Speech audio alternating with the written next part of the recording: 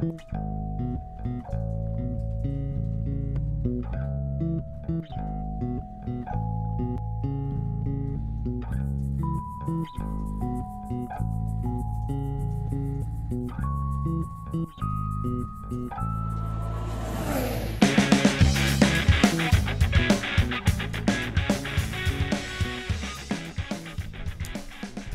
everyone. Good afternoon, ladies and gentlemen. Yeah, fun times ahead, right? Right? Fun times right now. Yeah, I hear you clickety clacking away. What's going on over there? What are you typing? I'm just updating. Sounds like, important. I'm updating like typing that with a purpose. the YouTube thing. Don't worry about it. Don't worry about it. Mind your own beeswax, Mike. No. Sorry, I'm just making sure the boat runs smoothly. Yeah, no. This is episode 84 of the Flat Out Fever podcast, and today we start with a very, very special podcast because we have a very, very special guest yet again. Yeah. Oh my God. Yeah. It's gonna be really fun. Nicholas Latifi. So who that guy? Go. Who dem? Who dem? He's a race car driver, duh. He's from Toronto. Hometown. Ooh, Hometown I like warrior. Yeah. So I'll give you the quick 60-second rundown, I Yeah. guess.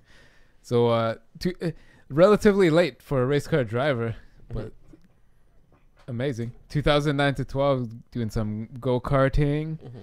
2012, moved up Italian Formula 3 racing. 2013, Toyota Racing Series, and with Carlin team, did some British F3 and the FIA Euro F3. Drove throughout the year. 2014 again, Euro F3, Carrera Cup, Formula Renault, GP2 a little bit, 1 or 2 races. 2015 Formula Renault 3.5, Carrera Cup again, and some more GP2 races. And 2016 became the first Canadian to run a full season with the Dams Racing team in GP2. Ooh, nice. Starting to really make a mark in the racing world. And now, testing driver for the Renault Formula 1 team. Now this we actually were following him earlier, and when this announcement came out, we were very excited.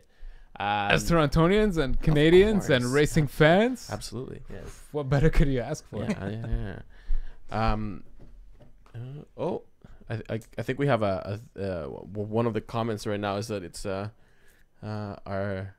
our stream may not be up to par right now. If you're listening, if you're watching live, don't worry, it should stabilize. It will stabilize soon.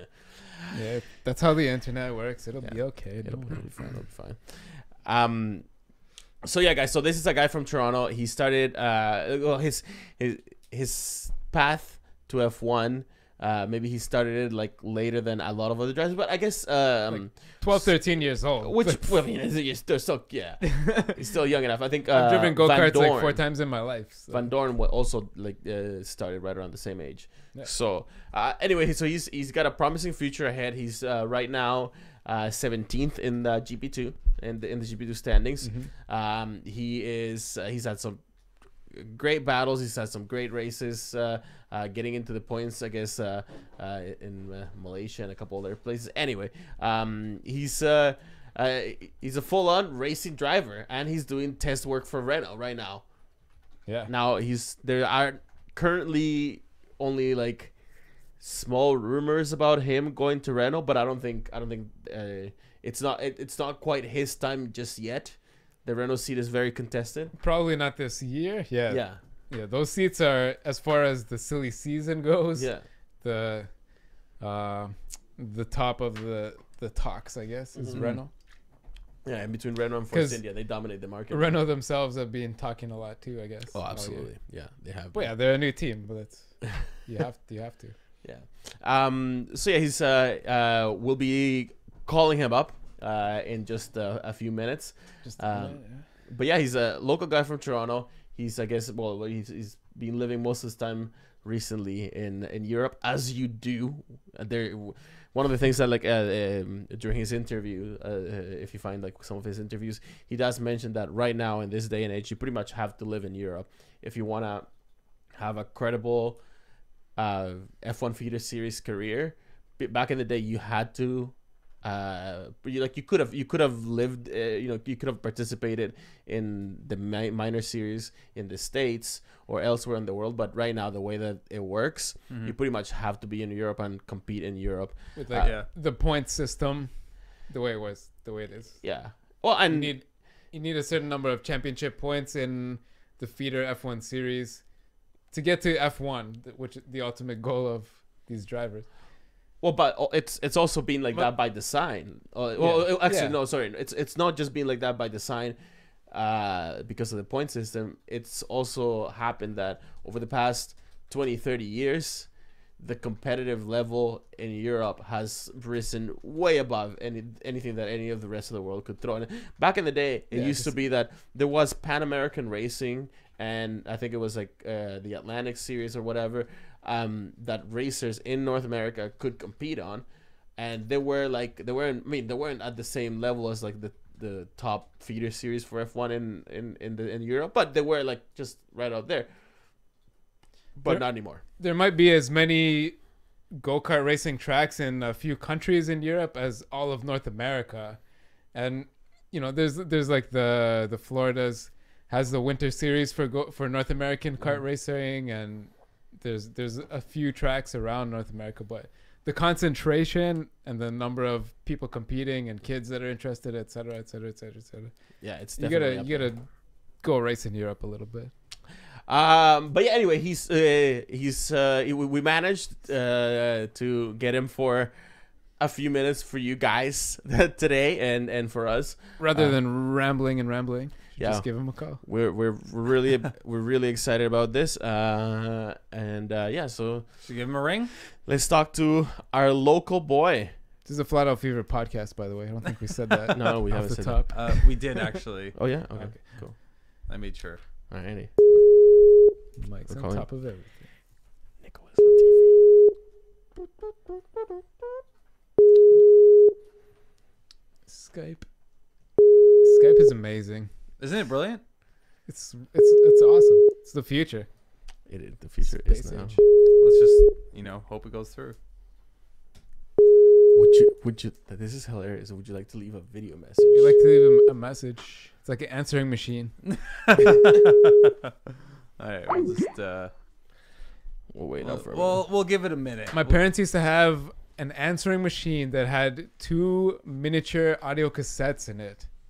One of them was the recording that says, "Oh, we're not home right now. Yeah. Please leave your name, message, and we'll call you back whenever we get home." And then the other, and then the other one recorded, and it would be like, it made these crazy noises. It knew where all the messages were somehow. On cassettes, cassette tapes. On cassettes, on no less. Like message him and be like, "Yo." So how fun was F1 at Betty's this weekend? One it was great. One of the few live races that we are allowed to, or not allowed, but able, I guess allowed, because bars can't serve alcohol or open before 11. That's Otherwise, true. we could have done a few more live ones this year, but yeah, one of the few live events that we events host. that we could show this year. Sorry. Or watch. I Sorry, only saw got some maybe stream health things. 1 second. Sorry, guys. It seems like we're having some technical difficulties. Please. Internet's being lame. But yeah, that was maybe the 3rd or 4th race that I've seen live the whole season. Montreal, we were there. Oh yeah, we were there. We were in person. This one, there were 1 or 2. I couldn't even tell you which one. 1 or 2 where I woke up at 3, 4, 5 in the morning and watched them. Yeah. And watched them again at Betty's. But no, that was fun, and thank you for everybody that did show up to Betty's this so weekend. fun. We will be doing it obviously again for the Mexican Grand Prix. We do try to do these, especially when they go live on our time zone, just to give everybody an update. I was telling a buddy of mine about it. Like you should show up. Come out. Like here's the time, here's the date. Come out. And he's like, oh, I don't know people there and stuff. But it's kind of like going to the movies. Like, I don't know everyone that shows up. You don't know all the people that show up. It's kind of like going to the movies, but like everyone really wants to see this movie. Mm-hmm. We're all there for the same reason. People start cheering when stuff happens. The room starts going crazy cheering. Yeah, it's fun. How It's are like we a doing, Mike? mini stadium atmosphere, almost like a movie. Sorry about that. Adobe Creative Cloud is like a really weird program that like it constantly clocks in. Yeah. And so I left it on that computer. Oh, there we go. We're back in green. Yeah, should All be right. good to go. Other computers taking over the whole internet, Yeah. screwing around. I'm gonna try and call him again. Yeah, let's give it a shot. Tell that other computer to relax. Over there in the living room. Hello? Hello. Hello, Nicholas Latifi. Good morning. Good afternoon. Hey guys, how's everybody? Very well, thank you. How are you? Doing great. How are you? Yeah, I'm all good, thanks. Can you hear me all right? Yeah, perfect. Can you can hear hear us? Yeah, I hear you guys all. Actually, Awesome. hang in there, Nicholas. I don't think the volume is like way up for this. I mean, I can hear him only faintly. That might be your thing. You should be Okay, fine. yeah, it could be fine. Okay. Nicholas, I am Javier, Danny? And I'm Mike. and we are the hosts of the Flat of Fear podcast, podcast based in your hometown of Toronto. Thank you very, very much for giving us this opportunity to chat, and making a break in what must be a very busy schedule. Yeah, I have a bit of time off right now between my last race. So yeah, my pleasure to come on this podcast with you guys. Oh, that's awesome. Thank you very much. So cool. Yeah. So you Thank were you very just recently in Austin, Texas. Yes. How I was that? There, yeah, so it was actually only the second Grand Prix I've been to when I've not been racing myself this year. Obviously, GP2 does half the races with Formula One. Yeah. So yeah, it was nice to have another opportunity. Obviously, the other Grand Prix I went to was Canada. Canada. So it was nice to have an opportunity just to be in the background, just kind of like learn and observe. Take part in all the let's say the pre-session briefings with the team. Kind of get to figure out how they let's say set the program, all the debriefings, see how the drivers interact with the engineers, and just work with the whole team, because really it's quite a bit different to any other junior Formula racing, just with the sheer volume of people that Formula One drivers have to work with. Yeah. So it's interesting to see, and it's actually surprising how much you learn just from being in the background. 100%. Actually, I want to ask you about that. Mike, can you pull up that picture? I'm highlighting it right now on the book. Yeah.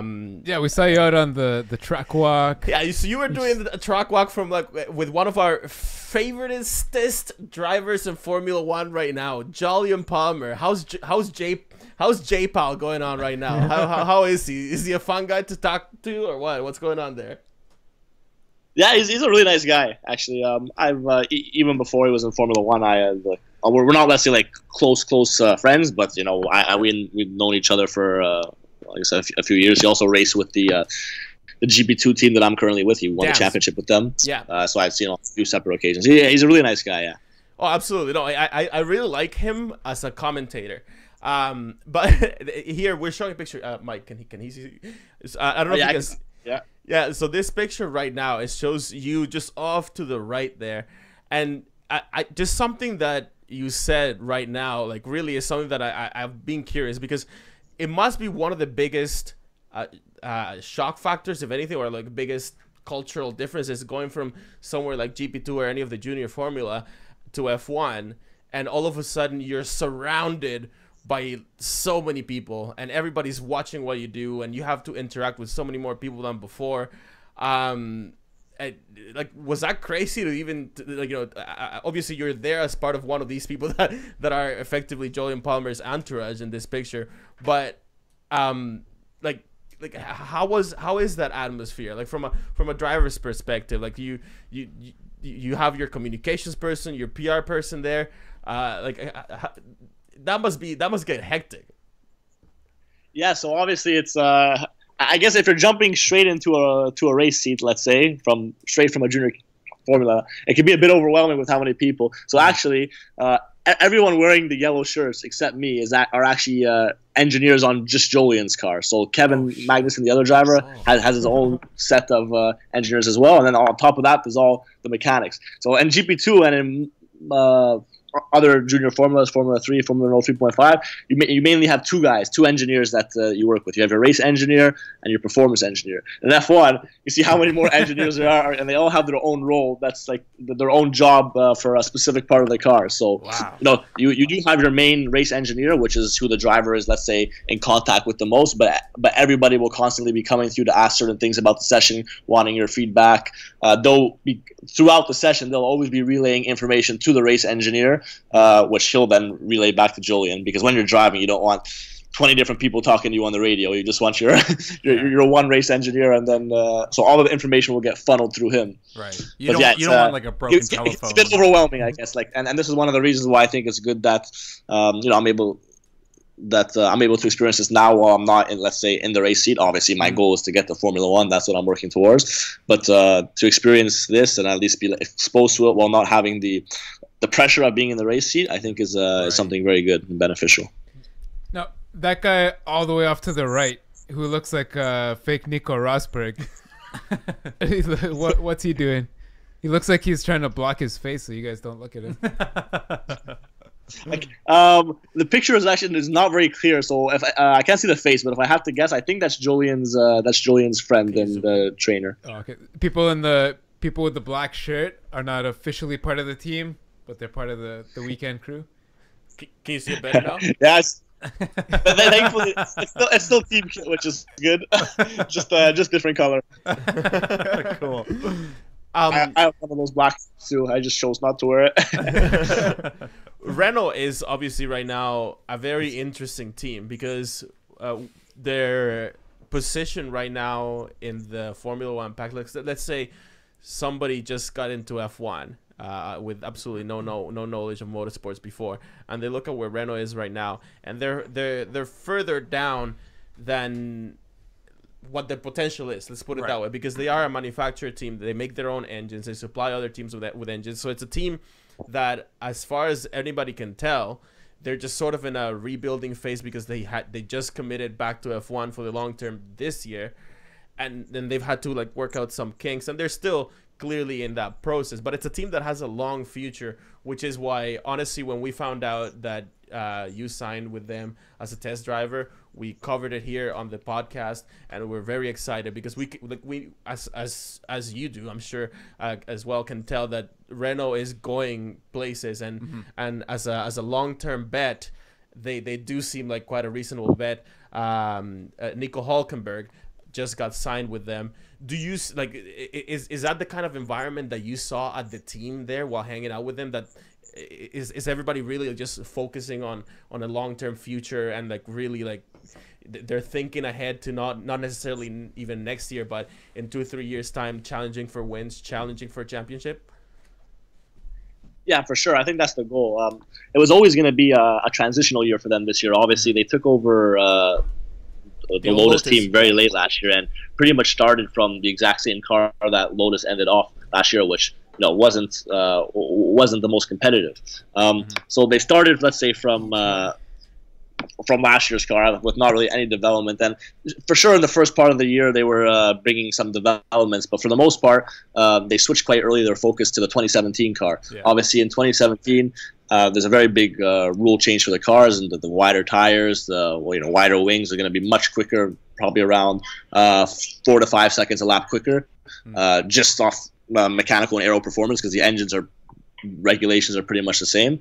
So it was always going to be a transitional year, and for sure they're a team that's going to have great potential because, like you said, they are a full manufacturer team now. They've been making their engines for a while, and now obviously when you combine both the engine making and chassis making in house, for sure, for sure, it's a big advantage. Yeah, absolutely. So I guess you're in Austin all weekend, checking out the city, seeing the sights, enjoying the weather. I was a bit confused on the TV because like they kept saying how hot it was. It's really hot here. So many people wearing pants and jackets, and also. Sorry, the weather was a bit strange in the mornings. Well, in the mornings it was quite cold, and it was cold for me. I wanted to wear a jacket. And then, and I'm from Canada, so if I'm putting on a jacket, then I'm cold. Everybody else is in trouble. Yeah. and also. yeah, and then in the middle of the day, it would just warm up, right? So yeah, it was a bit strange, but it wasn't too hot actually. It wasn't too hot. Ideal conditions for driving. About Austin itself, I saw your vlog that you posted of the your hotel was downtown, right? Yep, downtown. So I hear all these sayings like Austin is like the Toronto of America. It's America's Toronto. It's a similar culture, that kind of stuff. But looking out your window there in your video, I didn't really get that impression. No, definitely, I agree with you. I'm not sure who said that, but I don't agree with them. You know what I think it is? I think they're talking about like just the amount of the population that's composed entirely of hipsters. Hipsters, yeah. Independent beers and barbecue. A lot of band spots, I guess. That might be true. Yeah, honestly, I didn't get to. I didn't get to explore so much downtown. Like, for the most part, they were like full days at the track. Obviously, I kept staying downtown. Went to a few different restaurants to eat, most of which were steakhouses, because obviously in Texas, that's really the only thing you can go for, and you're sure you're gonna get good quality. Yeah, you don't go to Texas to get a salad. No. We're like, should we go for like a nice Italian? It's like, no, it's probably gonna be very average here. You're in Texas, you gotta eat steak. Yeah, for sure. You're supposed to spend all your time at the track, right? Yeah, well, that's what you're there for. If GP2 had a race in the States, like, you would have otherwise been there driving yourself, obviously. But on the weekends when that does happen, and I don't know if everybody is familiar with this or not, but GP2 was basically a series that was designed from the get-go. After the fall of Formula 3000, Bernie Ecclestone basically got together with Flavio Briatore, and they said, we gotta like streamline a way to get into Formula 1, and they came up with the concept of GP2 and GP3 as the premier feeder series into F1, and that's why they also go together so well as a backup series during the events, mainly in Europe and sometimes in Middle East and Asia. But what is that like for you guys? Because you have in GP2 you have two races. You have the sprint race and the feature race, and that is all going on at the same time as the F1 cars are going around, and the whole circus is happening. Like, what's that environment like? Are you guys, when the F1 guys are around, like, are you guys kind of treated like, okay, like, here's the GP2 guys, here's the F1 guys, you know, like, clean the podium real quick, like, hurry up with your GP2 podium ceremony, here's the F1 guys coming? How is that? Yeah, for sure. I think one of the things that makes GP2 and GP3, let's say, attractive to drivers, that makes drivers want to race in those championships, is the fact that you're in the Formula 1 paddock. You're under like the microscope of all the Formula 1 teams, which is, and obviously the atmosphere of a Formula 1 race weekend, right? You're in the show. Well, we're the support race to the show, but you're still in the show. So yeah, it's you know, you definitely feel sometimes that. Sometimes the organization will make it clear that, you know, you're not the show, and just like, for example, little things like you know, there's little delays and let's say certain sessions, or like there's rain delays you know, for Formula 1, you know, they'll really you know, adjust the schedules, but like sometimes they could you know, cancel one of our races on one day and put it the next day, or shorten a practice depending on if there's too many. Like in Malaysia, for example, we had 15 minutes less to practice just because of the scheduling. I guess there was a bunch of other support races, which for me I didn't really like, because I mean we're going all the way to Malaysia. We already don't get a lot of track time in GP2, and they shortened the practice session by 15 minutes, and we even drove a day earlier. So for me, it's like, okay, we're going all this way, and you're taking practice away from us. But again, it's because Formula 1 is the show, rightly so. Yeah. So you definitely feel sometimes that you're there to support them. But yeah, the whole atmosphere, I have to say, it's you know, compared to the other series I've raced in, I spent 2 years in the FIA Formula 3 European Championship, and we obviously support many of the DTM races. And DTM is, you know, like the Formula 1 of let's say GT racing, sedan racing, which they get, some races that can get just as many people there. So those weekends are cool as well. But Formula 1, you really feel that atmosphere and that vibe. And depending on which races you go to, obviously we get to race at Monaco. that's just completely Right. over the top. Abu Dhabi at the end of the year, I've raced there before in GP2. That's a crazy one too. We get to do a night race, and pretty much any race where you're gonna get a bunch of fans. Silverstone, the stands were packed, and again, for us to race there in that environment, it's it definitely makes a bit of a difference, and it's something really cool to be a part of. Something that I found like funny and cool at the same time, when it was the first time for everybody at Baku earlier this year. Oh, that's I was just gonna say the exact same thing. Yeah. So I found it funny that the F1 drivers were commenting over and over again how everybody was watching you guys, because you guys were basically the next best thing to F1. But the circuit was new to everybody, so everybody was watching like the kind of lines that you were taking. Like how was that? How was hitting a brand new Grade A certified FIA track before the F1 cars? And separately, because I think it got lost over that weekend through the broadcast, and people are like, "Oh, Baku sucks," whatever. How was it being there? Like, how was the city, the food, the people, or whatever? Like, how's Baku? Yeah, okay, so I'll answer that question first. So yeah, obviously, Baku, it's a city that you could tell it's like, the whole city is kind of being like modernized and like rebuilt. Like there were so many big buildings under construction. It was quite a nice city actually. Weather was obviously nice, it was hot. We were, at least where the track was, it was close to the water, so that was nice. So from that regard, I think it was quite okay. I think we're going to be going back there next year in the GP2, so I'm looking forward to that. Speaking about the track itself, so normally on a race weekend, F1 will always drive one session before we drive, so they're kind of like the track cleaners, let's say. Yeah. But, most of the tracks are they're proper racing circuits, so for Formula One they probably would have swept them down already. Obviously, Baku's a street track, and it's a brand new street track, so. Obviously, us having to do the first session there for them, we were the track cleaners, the first ones to drive and experience the track. Yeah, obviously it's it was quite special. I know I always enjoy driving street tracks. I love street tracks. It's some of my favorite tracks to drive. But obviously, when you're the first one, there's still like candy wrappers on the track, a lot of dust. It definitely makes it a bit more challenging, especially when you're driving around and like rooster tails of dust are flicking off the car in front because it hasn't been properly swept. It definitely changes the game a bit. But the track itself, obviously it's get up to very high speeds, has the longest straight, or the longest, let's say, area where you're flat out, because there are some corners in the straight, but you just take them flat out. And then to race, if you guys watch the GP2 races, and I think that those are the GP2 races that got kind of the most attention out of anyone this year, just because of the sheer carnage that happened. Yeah. Oh, it was great to watch.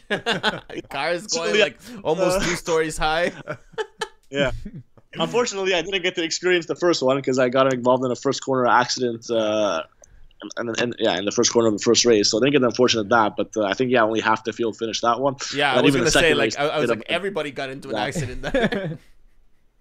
Like literally, if you just kept your nose clean and didn't, even if you weren't fast, even if you were one of the slowest cars on track, you kept your nose clean, you were gonna finish in the points in that first race, because so many people like fast mistakes or got hit out, it was just it was a bit of a laundry that race, and especially with the long straight, it was so difficult to pull away, especially with the DRS effect. And then we had all the shenanigans with the safety car restarts, which created really big accidents that was really actually quite dangerous, especially the second race that I was in. The front driver accelerating and then braking and then causing big pileups and stuff behind. That's on a street track. That's not something you really want to be a part of, especially when you have nowhere to go. So that was a bit scary. But I enjoyed let's say I didn't enjoy the end result because I didn't finish in the points in either race. But the experience was quite cool because I like racing on street tracks. Nice. Yeah. Cool. I got the final question, I guess, in the same vein. Is so Renault brought you to Canada to have the whole weekend experience there, but Canada for next season in F1 is one of the 2 races that's not fully confirmed yet. Question mark, right? Because of the facilities and all that. Like, so are the facilities really that bad? Like you were in the pits, you probably walked through the paddock club and whatever. Yeah, what's so bad about them? What's so bad about it? I know they don't have a real medical facility, and there's one or two things that could be spruced up, but or is it just really that, that bad? Or is it just that the buildings are from the 70s and they like everything to be Yeah, new? is Bernie just one of those just that snobby? I think the main thing with Montreal compared to, let's say, the other F1 tracks is really just the space in the paddock. So like the garages are okay. Like, you know, once the teams organize all their, let's say, their specific equipment, you know, you put the camera in the Renault garage in Montreal, and you put the camera in the Renault garage at any other track, it's most likely going to look the same, with the exception of Monaco, that you're really limited on space. Yeah. But I think the main thing is the actual paddock behind, where there's really not a lot of room, and also like the space for the hospitalities. So like the hospitalities, the team hospitalities, Right. not the paddock club and that stuff. The team hospitalities are the smallest out of any track in Montreal, just because there's literally like there's no space. Obviously, you have that waterway that runs just behind the paddock, and I'm Right. pretty sure they were supposed to expand the paddock into that waterway to create much more room. And you know, from, let's say, having from being able to experience other paddocks, for sure, I think it's something that they should address, making the paddock bigger. I don't see it as a reason to not go back there, because Montreal is one of the best Grand Prix on the calendar. I know many drivers love the track, and I know many drivers, that's one of their favorite Grand Prix to go to, just because of the atmosphere there. You know, it's right downtown, which you don't get with a lot of tracks. A lot of tracks you got to drive, you know, an hour and a half, 2 hours into the middle of nowhere, and into farmland, which you know, it's not. It sounds nice from the outside that you get to say, "Oh yeah, I'm going to go race in England," but you're not racing in London. You're racing in Silverstone, which is quite a bit in the middle of nowhere. So a lot of times it can sound much nicer than it actually is. But Montreal is one of those races where you're in the heart of the city, which is nice, and you get, you know, tons of passionate motor racing fans. I think it was like one of the only Grand Prix that I saw that on the Friday practice days that some of the grandstands were completely full. Yeah. So I hope the Grand Prix goes back there. I definitely don't want to see that removed, not just because I'm Canadian, but because I think it really is one of the best Grand Prix on the calendar. It is. Yeah. Of course. It's a lot of fun. Actually, so you just mentioned something about DRS, and correct me if I'm wrong, but DRS only made it to GP2 this year, right? No, last year. Last year. Last year, yes. Were you there to like witness the change? Like how different was that? Like now driving with DRS versus not DRS. So honestly, in terms of lap time, you know, the DRS will probably give you around maybe half a second advantage compared to non-DRS to DRS lap times. You know, obviously we only use it in the straights, so it's not something that you know, you really have to get used to. You're just approaching some corners with a bit of a higher top speed.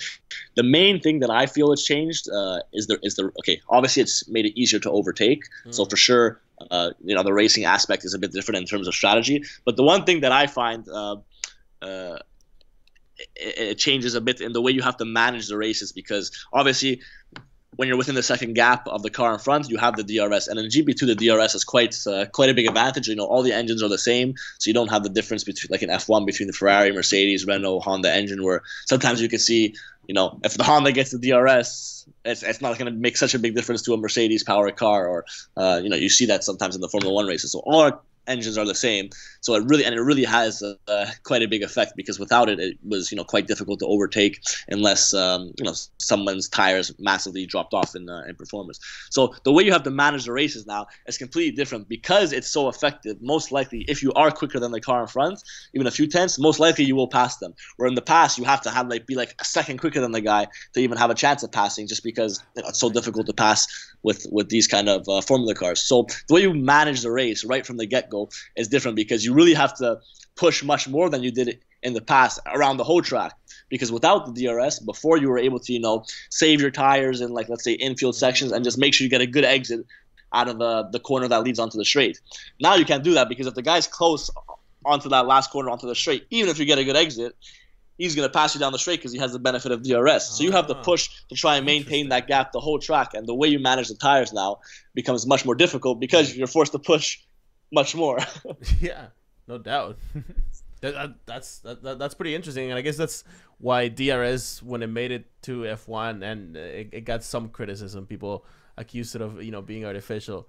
but the end result from a viewer's point of view is that it has increased overtaking, so I can see. Do you remember the first year though, when DRS first came to F1? The first year they were allowed to use it in qualifying anywhere on the track. Yeah, that was cars insane. were That was insane. fishtailing all over the place, and drivers were almost in tears about how scary it was. But they had to do it to compete. Yeah. That was amazing. I say go back.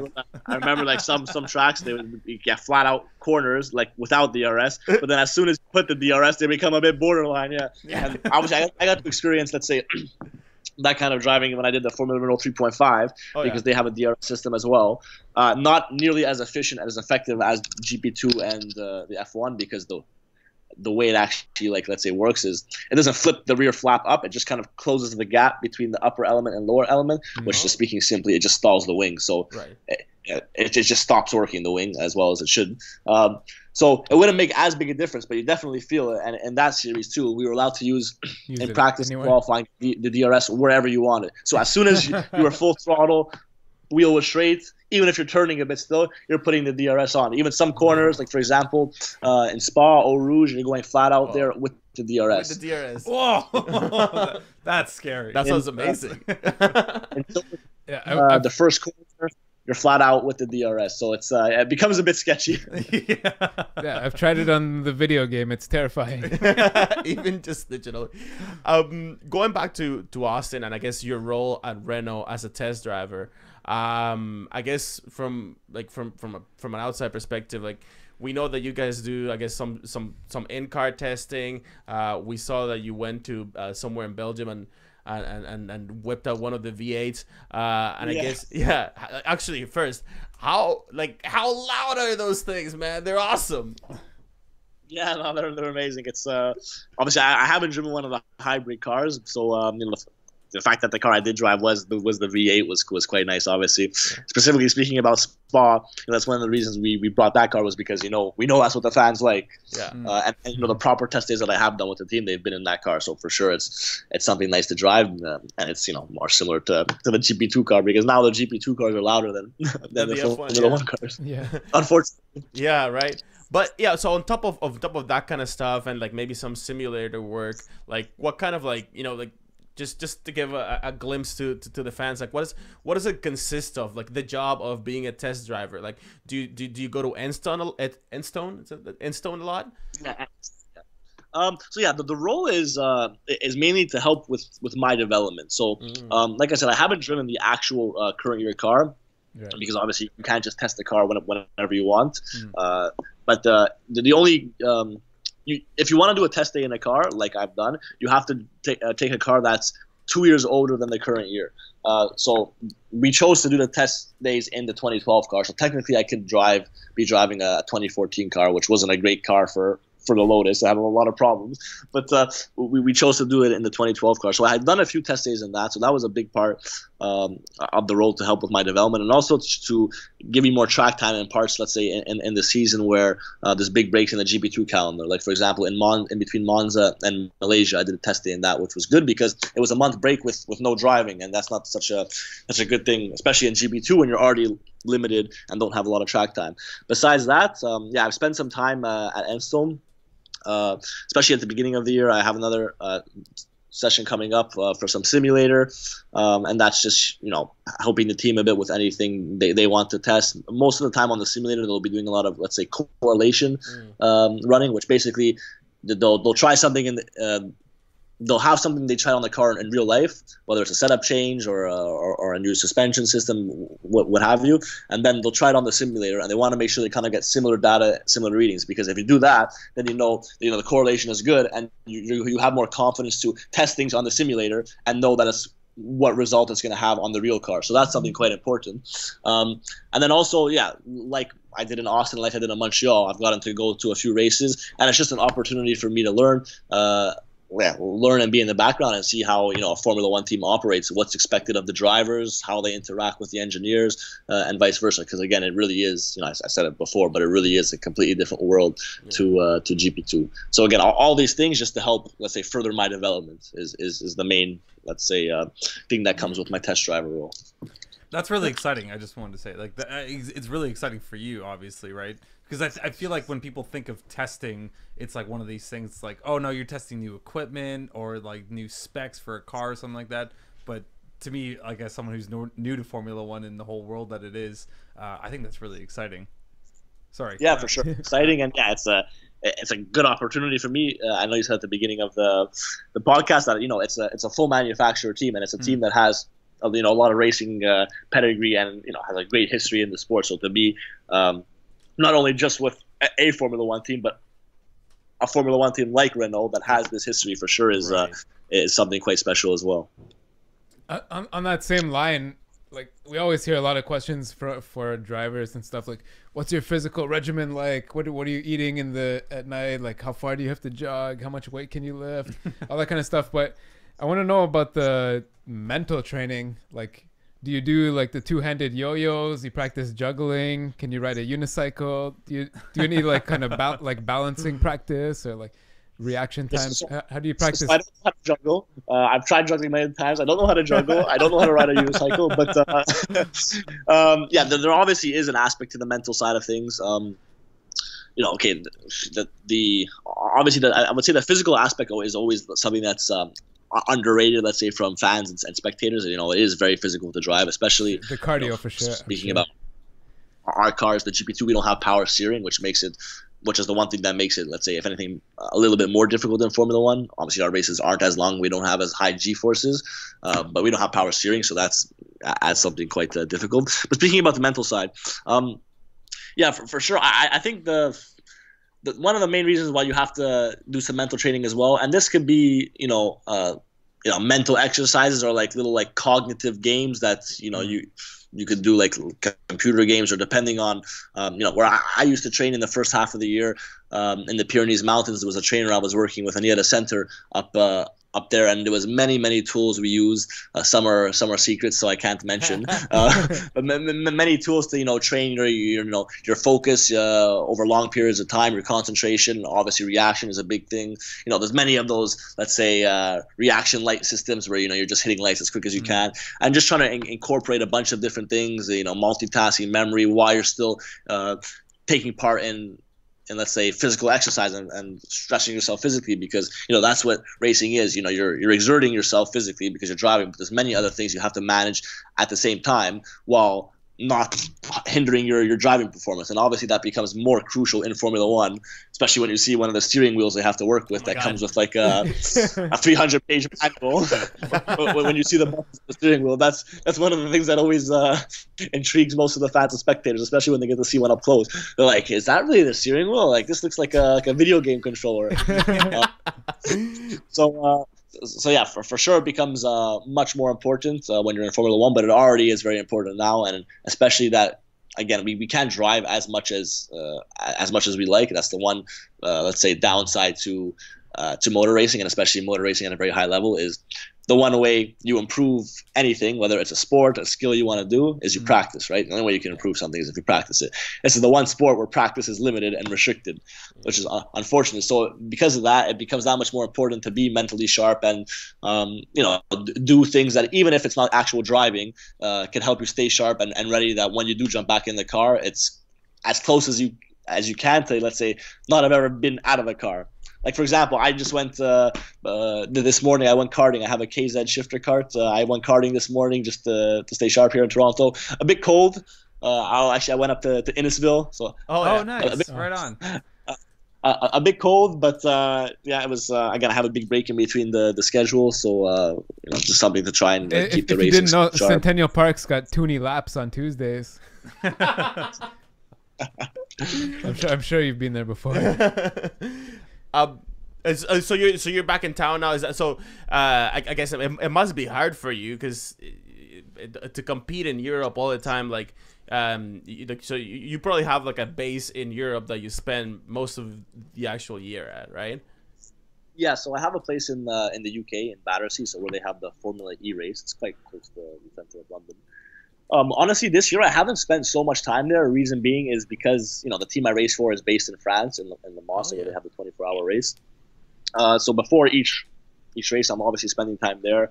In the summertime, Damn. when it was the European F1 races, they were all crammed into a very short amount of time. So it was a lot of back and forth between races and the team shop. Where I was doing my training in the first half of the year was also in France in the Pyrenees Mountains. And when there is a really big break in the schedule, like there is now, I like to come home because I prefer to be on this side of the pond than over in Europe. So, and in the previous years, I did race for a British team, so that's one of the reasons why I had a place in the UK. But it still is my European base. But yeah, I definitely like to come home as much as possible. So outside of family and all, and the other obvious stuff, like what's another thing that you miss about Canada when you're out there? The main thing that when I come back to Canada is I just try and just try to live like, let's say, more of like a, I'm not going to say a normal life, but do things that let's say I can't really do when I'm over there. Like just getting together with friends, going out on the weekends if I'm not racing. Obviously, I still stick to a very rigorous training program, physical training program, and like I said, I do try and keep active with driving various things, whether it's some simulator driving, go-karting, things like that. One of the things I also miss too, thankfully, this sport is played in the winter, and that's when I'm home the most, is my basketball. I love my basketball. I love my NBA. Oh, nice. I love going to the games.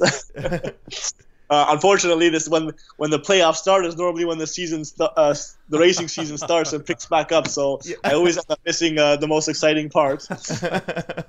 Huge basketball fan. Love to go to as many games as possible. Oh, so you must be excited because the Raps are actually doing so great. Finally doing well. Yeah.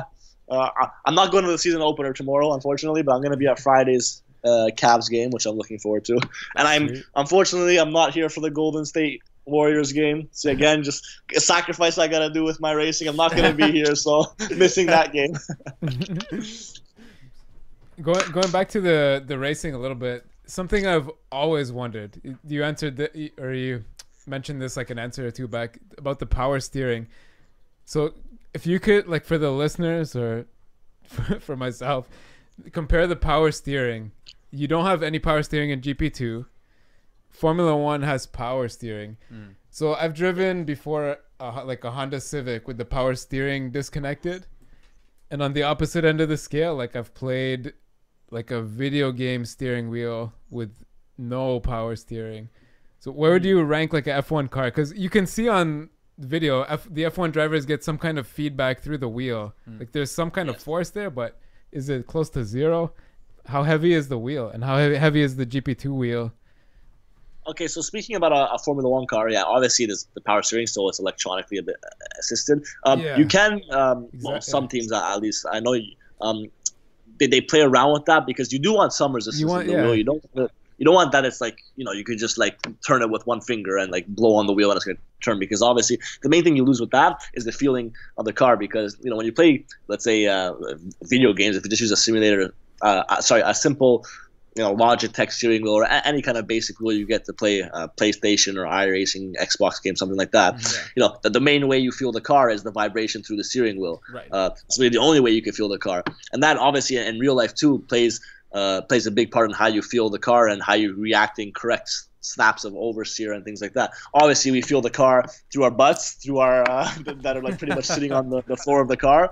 So you feel like that too. But that's one of the things that you lose. Let's say it's a sensation that you lose when you go from a non-power steering to a power steering car is that, let's say, that feeling and knowing exactly when the car is going to snap. You do kind of feel it, but it takes a bit more time to get used to. And that's, for me, is one of the biggest differences in stepping from the GP2 to the F1 car.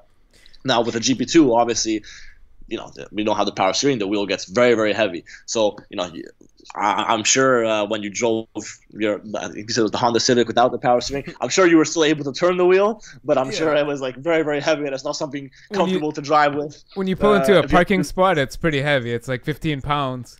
And like a really good, one of the really good Logitech wheels will give you 8 or 9 pounds. So how do you compare a GP2 wheel to that?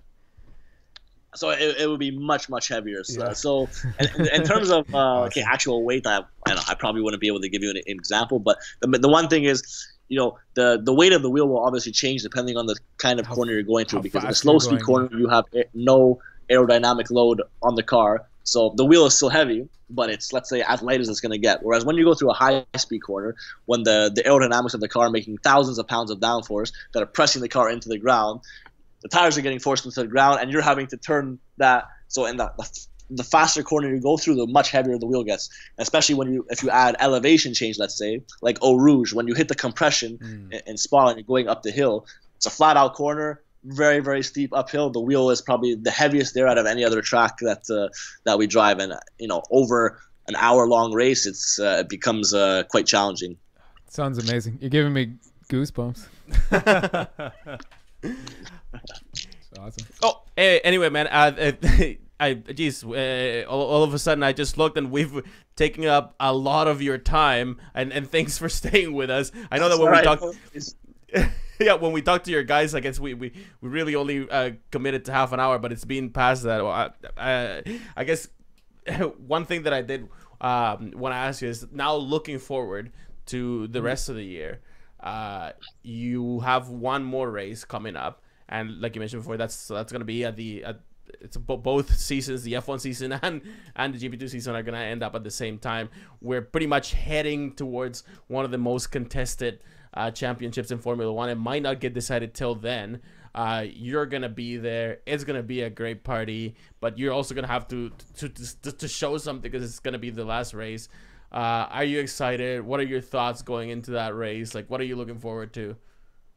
So yeah, obviously I'm very much looking forward to the last race. It's at a track that I really like, and it's one of the best Grand Prix, let's say, in terms of the atmosphere you get to as well. We get to race at night there, which also adds a different element to it.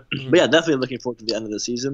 For sure, it's been, let's say, the season didn't go the way I expected. I'd be lying if I said I was happy with the way it gone. I definitely had some higher expectations. But I think the main thing with the last race of any championship really is you always want to end on a high, because then obviously you go into a long winter break, and most likely our first race won't be until middle of April next year. So that's a long break, especially if you end on let's say a sour note. So definitely want to keep, let's say, making steps forward in my learning and development, because in GP2 you learn something new every race. You're constantly getting more experience, so really looking forward to that. In terms of the F1, yeah, like you said, I agree. I really think the championship is going to go down to the last race. I hope it does. I hope so. Yeah. Oh man. You don't like to see the championship get decided a few races before the end, because then it kind of takes away a bit of the excitement in the closing races. So sure. I'm hoping for that, and in that regard, I'm, let's say, just as much a motor racing fan, and just I want the same thing as any other normal spectator, because I'm not racing. I want an exciting battle down to the end. I want to be on the edge of my seat too, being like, oh my god, like who's gonna win this? And then obviously it's something that always when I see, let's say, the champion crowned at the end of the year, or maybe it's not at the end of the year, maybe it's during a race, it's something that, gives me more motivation, because obviously that's what I'm working towards. That's what my dream is, and that's what I've dedicated a good chunk of my life to. So that's also something I'm looking forward to see the celebrations. Cool. Actually, quick question. So when you're at racing at the same time that F1 is racing, and then whatever you get, you finish your race, and you go somewhere. Like what do you do? Like, where do you hang out to actually watch the F1 races? Like with your badge as a competitor, do they give you pretty much the same access as anybody else? Can you just pretty much go anywhere and watch the race? No. So actually, with our let's say GP2 passes, our paddock passes are different. It's not the same paddock as the Formula One, so it's different areas. So actually, we can't.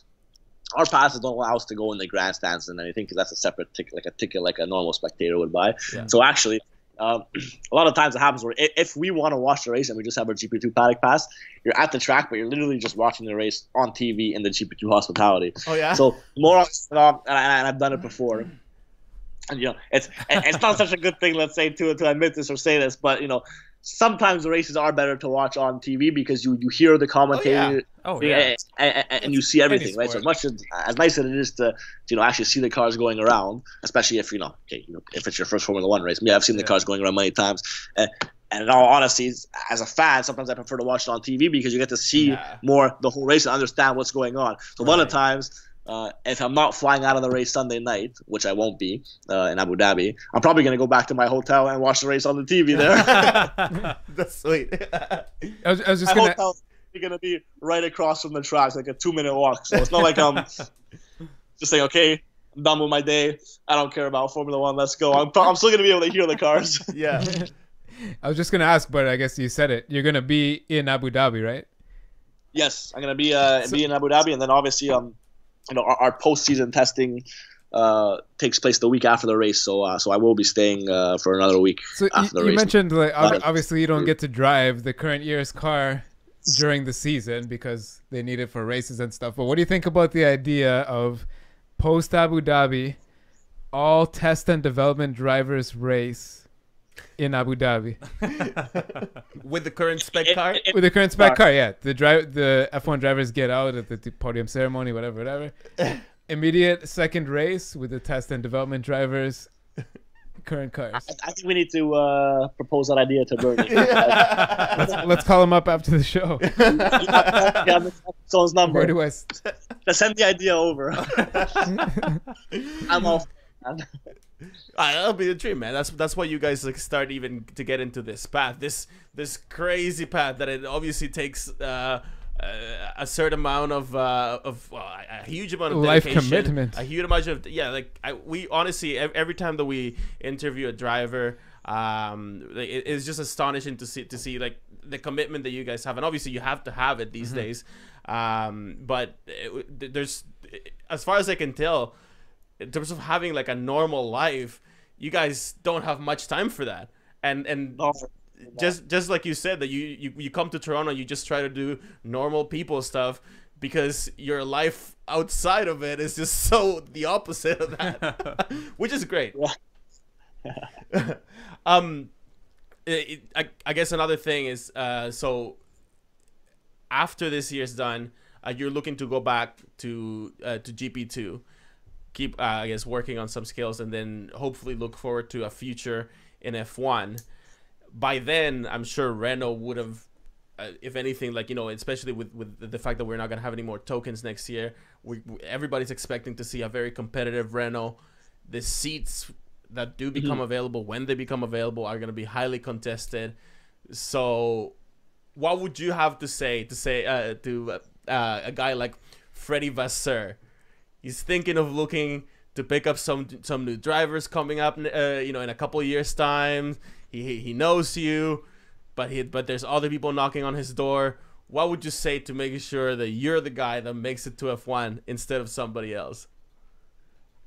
Honestly, a lot of what's going to determine my future, and okay, so like you said, first of all, I will be doing another year of GP2, most likely staying with the same team. But a lot of what's going to determine my future after that, especially my future in F1, hopefully if I have one, is going to be my results next year. So let's say the talking I would do to Mr. Vasseur would be, the best talking would be to get the results on the track, because that's what they're going to be looking at. He's told me that's what they're going to be looking at, and it's most of the time the same with any Formula One team, not just with Renault, with Red Bull, Ferrari, Mercedes. You got to get the results on track. So next year is going to be my second full year in the championship. Obviously, have much higher expectations than this year, and always the second year around. You see drivers always have much stronger years, especially in a championship like GP2. So yeah, obviously there's a bit of musical chairs, let's say, in the Formula One world right now, which I think is good. It's nice to see change. It's nice to see drivers going to different teams, current drivers going to different teams, new drivers entering Formula One, which is nice. Keeps things fresh, and not obviously the top teams will always most of the time sign their drivers for like long-term contracts, three-year deals. So I think that's good for the excitement of Formula One, and also for junior drivers like myself trying to get into the sport, because it gives you, let's say, it creates opportunities if there's always drivers getting signed to one-year contracts, and it really puts the pressure on everyone to try and be at their best and perform at their best, whether you're in GP2, any other category, or in Formula One, because your seat can always constantly be at risk, because there's always going to be somebody coming through that's going to be working just as hard, if not harder, to try and kick you out of your seat and then show them what they're capable of. Yeah. Jesus. That's what silly season is all about. What do you got? So I guess we saw you with Tim Mulroney last week. Oh, yeah. Doing a little A couple weeks back. 2 weeks back, I guess, doing a little drive around interview. And it looks like Infinity is giving you the keys to one of those. So So they wondering gave how me, it is. they gave me the keys to the blue Q50 Red Sport 400. The So Red I've been Sport enjoying my 400. time driving so far because Looks I like- actually didn't have a car here before then. So Did they give you that for F1 practice? It looks like it basically has the Renault F1 tech almost built in. Looks yeah, like a it's pretty actually badass surprisingly car. it's a very nice car to drive. Surprisingly very fast, honestly. It has a twin turbo, 400 horsepower, and I was really surprised at how fast. Like once the turbo kicks in, it's really, really powerful, which is quite nice. And yeah, the technology in the car is also, I like that kind of stuff. I like the high tech kind of gadgets in the it car. looks So badass. I'm more for that. But the main thing is I'm not carless anymore, which is great. No more TTC. No more. It looks like almost like one step away from a concept car. But I was looking at like the Infinity videos yesterday. They're doing some testing and stuff at the Nordschleife at the Green Hell. Have you ever gotten to drive there? No, so I've never driven the Nordschleife. I've driven in Nürburgring, so the Formula One track, but never around like the full Nordschleife. It's That's on something my definitely bucket I want to do. But before I do that, I would kind of want to have the track memorized because it can become a bit sketchy going around there. That's what Gran Turismo's for. It's amazing. It's amazing. Cool. All right, man. Yeah, I think we've successfully wasted enough of your time already. We gotta let you go, but before we let you go, thank you again so much for giving us the opportunity to talk. Maybe we can say that we'll catch up with you sometime in the future. For sure, yeah, it was my pleasure. I enjoyed talking to you guys. How about we say and just to put a little bit of pressure now, we got Lance Stroll to agree to this as well. How about we say we'll see you in Montreal next year for a couple beers? How's that? Sounds good. 1 or 2 beers? If I can make it out to Montreal, I'd love to be there. All right, man. Thanks Sounds so good, much. man. A Thanks a huge lot. pleasure again for everybody. This is Nicholas Latifi, driving for Dam's GP2 and Renault F1, test driver and proud Canadian and all around great Extraordinaire. guy. Nicky Latz. Thanks so much, man. Thanks, guys. Appreciate it. See ya. Have a Thank good- you. Good luck. Cheers. Have a good afternoon. Cool. I guess we're gonna take a quick 3-4 minute break here. I'm about to pee my pants. Yeah. And we'll Yeah. come back with the Austin race review, the Mexican race preview, And we're gonna chug The some regular- bone shaker. Well, we're not gonna chug it. We're just gonna drink it. the We're gonna regular drink it. We're gonna news drink it. and some whatnot. some downforce. downforce. Downforce. Get some That's why downforce. you got that. Yeah, Downforce yeah, power. okay. Some downforce. All right, guys. Yeah, we'll be back in a few minutes. Some downforce. Downforce. Thank Is you this again live? to Are we on the yeah. internet now? Oh, we're here. Yeehaw! Yeah. Yeah. Thanks again to Nicholas Latifi for giving the opportunity to talk to him. He was fucking what a cool cat, man. Yeah. Thanks again to America, America. especially Texas. Well, don't forget freedom. Oh yeah. Oh yeah. Thank you, freedom. Yeah. We need freedom. Thank you, Austin, For what? Exactly. Just out of curiosity. Maybe I'm missing for something. being close by, part of the namesake of the event. I don't know. Bald Eagles. Can't forget about those guys. Oh, Listen. shit, yeah. Free range steak. it wasn't as great a race though. Yeah. It's kind of boring. You know lot what I of mean? dropouts. It wasn't as great a race, and obviously, like part of it was There was no typhoon. well, That would Obviously. have been A exciting. typhoon could have spiced things up, right? Especially with Absolutely. way more people than was ever expected. They would have all got so wet. Oh man. Next time. How cool was the T-Rex? Losing- The T-Rex? oh yeah, but obviously losing Max Verstappen Yeah. and Kimi Raikkonen Yeah. and that virtual safety car that was caused by Max Verstappen Bastard. that basically gave Nico Rosberg a cheap pit stop Mhm. was what kind of made, it turned the happenings of what would have been a great race, maybe, possibly, who knows, we'll never know, into a race that would have fit more in last year's calendar. But I Right. get Yeah, that you know what I mean.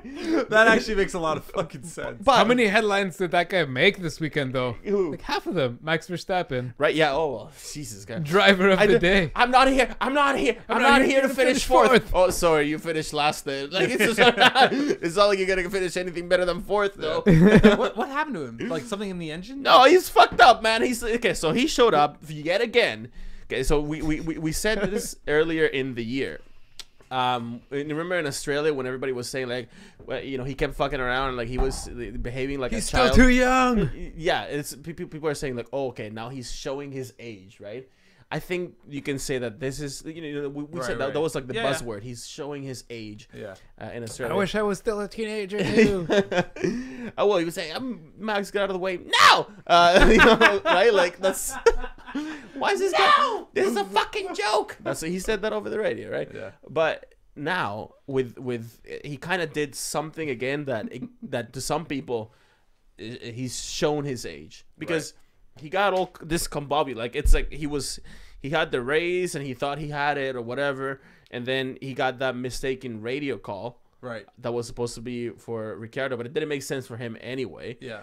And then he fucked up that pit stop. And He fucked up the pit stop? well, he fucked up the pit stop, and not only did he fuck it up, is that the drivers they all have a button in the steering wheel that says PC. pit confirm. PC button. They're supposed to just so that things like this, like what happened to him, don't happen. This is built in. Whenever they get the call or like somebody like, you know, whenever he's going into the pits, he's supposed to press that so that everybody in the garage knows to be ready. And he didn't do this. Danny, is this not one of the most basic things? Yeah, well, as far as modern F1 goes, yeah. You press that button, Yeah. and a big sign comes up that says pit confirmed. Yeah. The driver's coming in. But yeah, it's it's a big thing because especially this season, this formula, I guess, is more of a strategy formula. Yeah. You have to structure your pit stops before the race starts and then change them when stuff happens, like what Max Verstappen stopped on the track and caused the virtual safety car. Talk about that in a second. But you have like your drivers before the race, like you're gonna come in on this lap, you're gonna come in on this lap, and then you structure your race around that. But he just kind of came in off the cuff. He thought that he heard that he had a pit stop. He pulled in. The mechanics weren't ready. Nothing was ready. So Just kind of screwed up his own race. So he went in, right? And because there was only like tire blankets in the way, he like couldn't pull up all the way to his spot. Then they moved it other way. Like he went a bit further, right? You remember that? And there was a drill in the way. You couldn't just drive over it. Right? When Not he with did that attitude. Not with that rake. Apparently when he did that, or like that's some of the speculation, is that when he like just switched into first and had to do like a quick like to like move it forward, that could have contributed to the mechanical problems his transmission later on. He might have put undue stress, or at least stress that these cars are not expected to withstand, right? Like the cars are not supposed to like be like sitting in traffic like on a red light, you know. So, as far as the news that I saw and read, I didn't see that that theory, I guess. But during the broadcast, during the race, Brundle was saying like, "Oh, that sounds like a transmission sound. That sounds like a transmission problem," just from his massive experience. yeah. That's what he was saying on the broadcast. So I guess he was right. That's what happened. Well, this is actually I saw that at the Mark Hughes from Motorsport magazine said that okay. was it the transmission. Yeah, so I hadn't read that, but it seemed for those who believe in the balance of the universe type of whatever, this might have been some sort of karma for his behavior in Japan, I guess, saying, you know, they made a new rule about him. Yeah. There's been in the past 15, 16 years now, 2 rules maybe made about driving. Like they made that new rule a couple of years ago about only one direction change for defending. And now it was before an unwritten rule, according to Brundle again, for the past 15, 20 years. Not according Changing to Johnny direction. Herbert. You saw them arguing on the broadcast on the weekend. Yeah. Oh, you foamed over. Foamed over. Damn. Mike spilled some beer. It was so close. they put it in the rule book now that you don't change direction under braking, which Verstappen was saying. It's hard to not really agree with him when you think about it. He's saying, like, at the end of the day, this rule is not going to change my driving style. Like, these old guys need to get used to the new style of racing. They're just going to keep getting mad because they can't pass me. They're mad because they can't pass me. His logic was okay. No, he said that. They hate us because they ain't us. Yeah, they hate us because they ain't us. He's right though. He said that. He did say that, but it sounded a bit petulant or whatever when he said it. But another thing that I think that he did, like, he's got to work on his tone for sure, was maybe on point. Was when he said that, listen, driving like this is what got me into F1. Yeah. So why would I stop that? Yeah. Like that. He's been saying that all season. That makes sense. That makes sense to me. That makes sense now, too. Both, yeah. For sure. Vince, right now on the chat that we have, he basically said that. He just mentioned that from the start, maybe Max wasn't happy with the race. That he was supposed to pass Rosberg, that was on harder tires, but couldn't, and then he basically was told by the team to hold off and conserve the tires, and then he was like, no, I can't conserve the tires. The car was stuck in first, like the Verstappen's car. Well, but it also seems that apparently Daniel Ricciardo is, at least he does have that advantage, and especially on tracks like this that have different, like vastly different sectors. With his accent? With his accent and with his chilies. Of course. No, but managing the tires. That's pure tire management. It seems like Ricciardo is better. And there's a bunch of headlines, like it was so noticeable this weekend. Like he showed that so well that there were a couple headlines about that. That Danny Rick is clearly he was quicker and his tires lasted longer. Yeah, and he knows how to make accents. But a couple weeks back, he would look like Max was like beating his ass a few times. He looked a bit worried, like, oh my god, like I was beating Vettel, but now Max is beating me. Yeah. Sounded a bit almost like Palmer. Max Verstappen is probably gotten to a point now where because of those the circumstances that he got into, first of all, that the top team, Red Bull, winning the race, being basically at the top of the F1 world for a while. Yeah. You can't help that when you get to that position and being so young and not having that much of an experience, like everybody thought, like, everybody like praised him how mature he was coming in, how like he handled the media and all the pressure. Yeah. But now it's apparently like gotten to a point where during the driver's briefing or whatever, like a couple races back, everybody was like, Max, oh, what Max did, what's going on, why is he so he's getting pressure from inside the paddock, just outside the paddock, inside, like, from his colleagues, from the other drivers. At that point, I think, and obviously this is all, there's no way to prove this or not, but to me, Max Verstappen was just affected by that. We finally seen like a chink in his armor. You know what I mean? Mm-hmm. He's letting that, or let that get to him. Maybe because it was like all the media could talk about, but just like Vince says, maybe he learned from that, and maybe he will. Like, that's just something that if you're gonna go into F1 and make a stir the way that he did, you're gonna piss some people off. There's no way to go around that both ways. I think it's this is my weird speculation on it. I think it has to do with this right here. Yeah, look at that, man. Look how close that is. That close. Like, being how young he is. Yeah. Really makes me think, it's like, yo, if he can beat Kimi Räikkönen and Sebastian Vettel, fucking veterans, man, that says a lot. And like, as a young guy, being able to beat his heroes, essentially, if he could do it, that would, I think that is he's not going to beat Danny Rick, not by the end of the season. Maybe simply by virtue that Danny Rick had the top full car season in the full car. Like, if you scroll down, see where the two Toro Rossos are located, 12th and 14th. So you know what I mean. He did almost half the season in the shittier car of their team, the conglomerated team. Look where he is, man. It's amazing. Yeah, it's brilliant what he's come to do. He's a fun guy to joke around with, because he's he really is like, he seems like that serious, like about racing. You can tell like he is serious. That's what he's doing. But he jokes around with himself. Like when we started this podcast, he was already racing. Yeah. And we were joking around like, oh my God, like you can tell this guy's 17 and whatever. When I was 17, 18, I was just trying to get through geography class. When's lunch break and my free period? Like, and like when am I gonna jerk off? Yeah. It's just like I gotta figure out, time that shit in, man. Man, the internet porn back then was in its infancy. oh my goodness. Oh my God. I'm Kids sure these days don't know how good they got it. I'm certain he could Bluetooth tether his phone to that screen on the dashboard. Things could happen while he's waiting.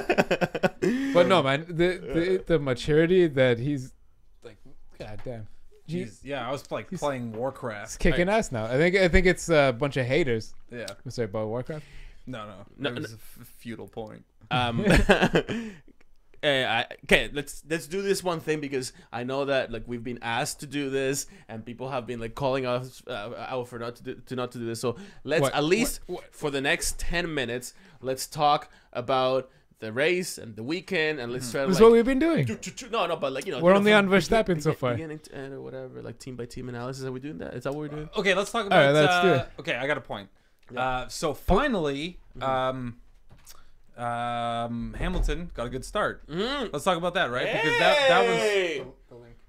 There you right. go. Yeah, he did. He Finally got a good start. He got a good start and a good qualifying. Sky was that's right. I was following the qualifying online, but I didn't get a chance to watch it. He was no contest. He broke the lap record into the 134. The fastest the words. The rap record. The rap record. The lap record. Yeah, the fastest lap ever recorded in for this Grand Prix. Circuit of the Americas. Obviously, the Grand Prix hasn't been around for that long, but he's got an. As far as I'm concerned, this is the only track that you can now categorically say that Lewis Hamilton loves. So when you hear that in the media, oh, Lewis, they say that about every track, but this one statistically, he really this is his track. He's won it 4 out of 5 times that it's happened ever. He's got the lap record. He's got it's not just the Sky Boys being like, no, Lewis Hamilton loves this map. No, that's so you can't just pick and choose the stuff you like about Lewis. But Lewis has been doing a fantastic job for Formula One, frankly. Oh yeah, Lewis just loves this track. Oh my God. But yeah, Hamilton and Rosberg 1-2, whatever. Ricciardo though, right up there, man. Solid form, second half of the year. And now let's Red Bull's got their arrow in form. So Magnussen and Palmer down here, and I think that Magnussen is a guy, not necessarily Palmer, but Palmer is right there still. He's a guy that like he's no obviously he's no Alonso or anything like that, but he's a guy that would extract, like, I guess, the average performance of the car that he's at. You know what I mean? Like you put him in a car and he's a competent enough driver. He's proven that when he was in McLaren or whatever, that like he could take his car to where the car is supposed to be. Like you see here, like right, like so Magnussen, I think is a good indication of where Renault, the team Renault, should be sitting. Yeah, if you're an average driver. And they have the same engine as Ricciardo all the way up here, right? Right. So clearly this is Red Bull. That's a Tagore, though. They have watch parts in there. From the 1800s. They built it by hand. Precision. Bite the table to like line them up. No, but it's the same engine, right? Yeah, he put his teeth teeth on the table. It's same engine. So clearly Ricciardo being up here and Verstappen, we've seen them very competitive the second half of the year, is straight down to the magnificent aero program that Red Bull runs, and that's always been their strength. They're the aero guys, and they're there because the car is just that good at being an aerodynamic machine and like managing all the the turbulent air and all the downforce and applying the most downforce. I remember seeing a GIF on the Reddit about It was the GIF was, or it was some sort of streamable, but essentially it was like a Red Bull, or it might have been a Toro Rosso. Now that I think about it, but they were coming in. Actually, I think it was Max. He's coming in with all like that grill attached to the front. I'm guessing to measure the airflow. Yeah, measure the airflow. So yeah, an array of pitot tubes. Array of pitot tubes. The pitot tubes. Pitot tubes. Pitot. Yeah. Pitot. You see them like on the front of the F1 cars. You see them on the front of airplanes. They measure the air that's coming into. It's like a really small hole. Okay.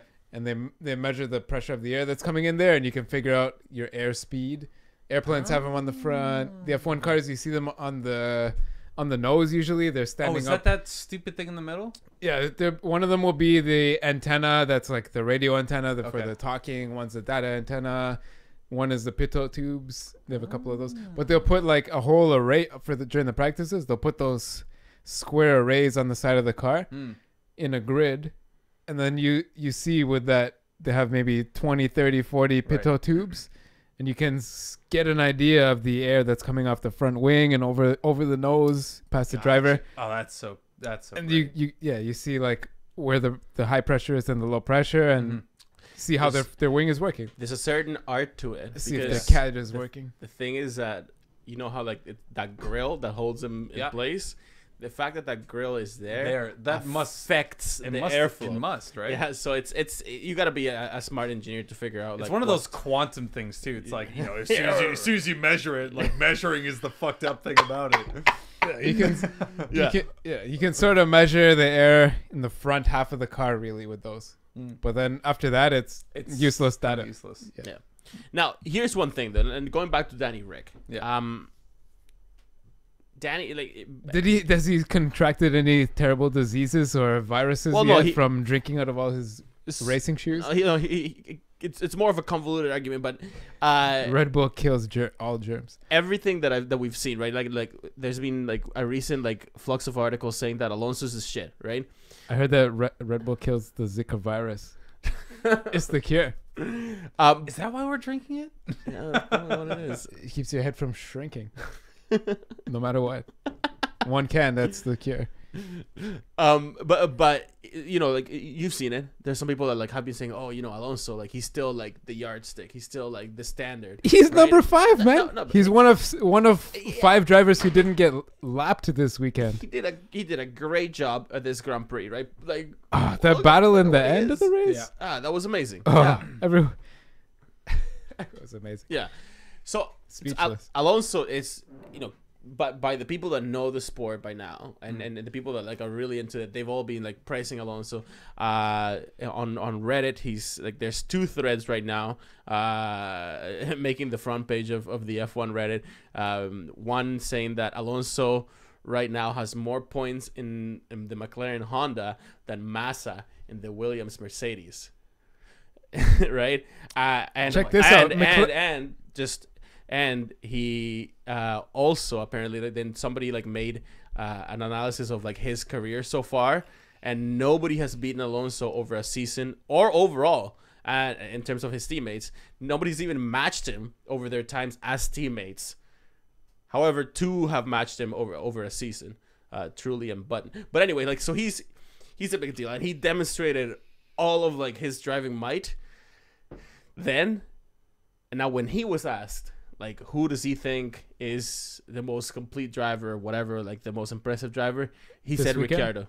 This weekend he was asked? Like right now in Formula 1 now, he said Ricciardo. This weekend he said that? Like he said that like within the last few days. Yeah. I kind of agree, man. He's the closest now to the Hamilton of being like the social media star. He's always joking around. He hasn't busted out his phone in any press conferences. So likable, like, but he's been on fault. How many podiums has he been on since the summer break? A bunch. He's kicking his teammates' ass.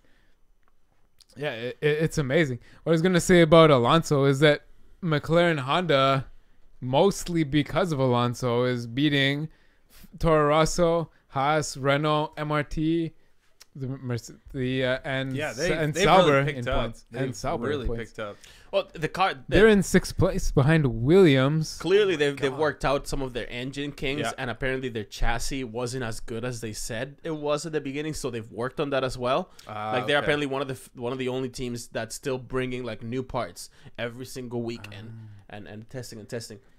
But still, look at like that 5th spoke for itself, and that Yeah. Yeah, man. and And remember he Alonso fought for it too, yeah, right? yeah, and you could tell that like he's a great driver because he loves it. Like Yeah. The stewards loved it. They didn't His- give him any penalty. He popped Massa's tire. They're like, no, he's fine. Williams' official complaint was that Alonso used Massa's car as a brake.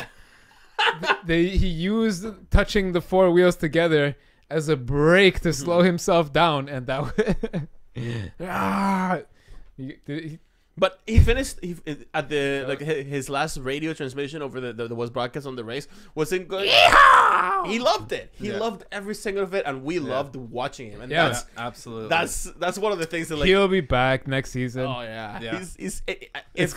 if McLaren keeps going in the direction that they're going, they might actually like look, man, they might actually start challenging for some wins next year. Yeah, I think they're finally confident. They started a year late, so like Yeah. they didn't bother advertising themselves. Everybody knew, and they said, we've got a challenge ahead of us. We're a year behind.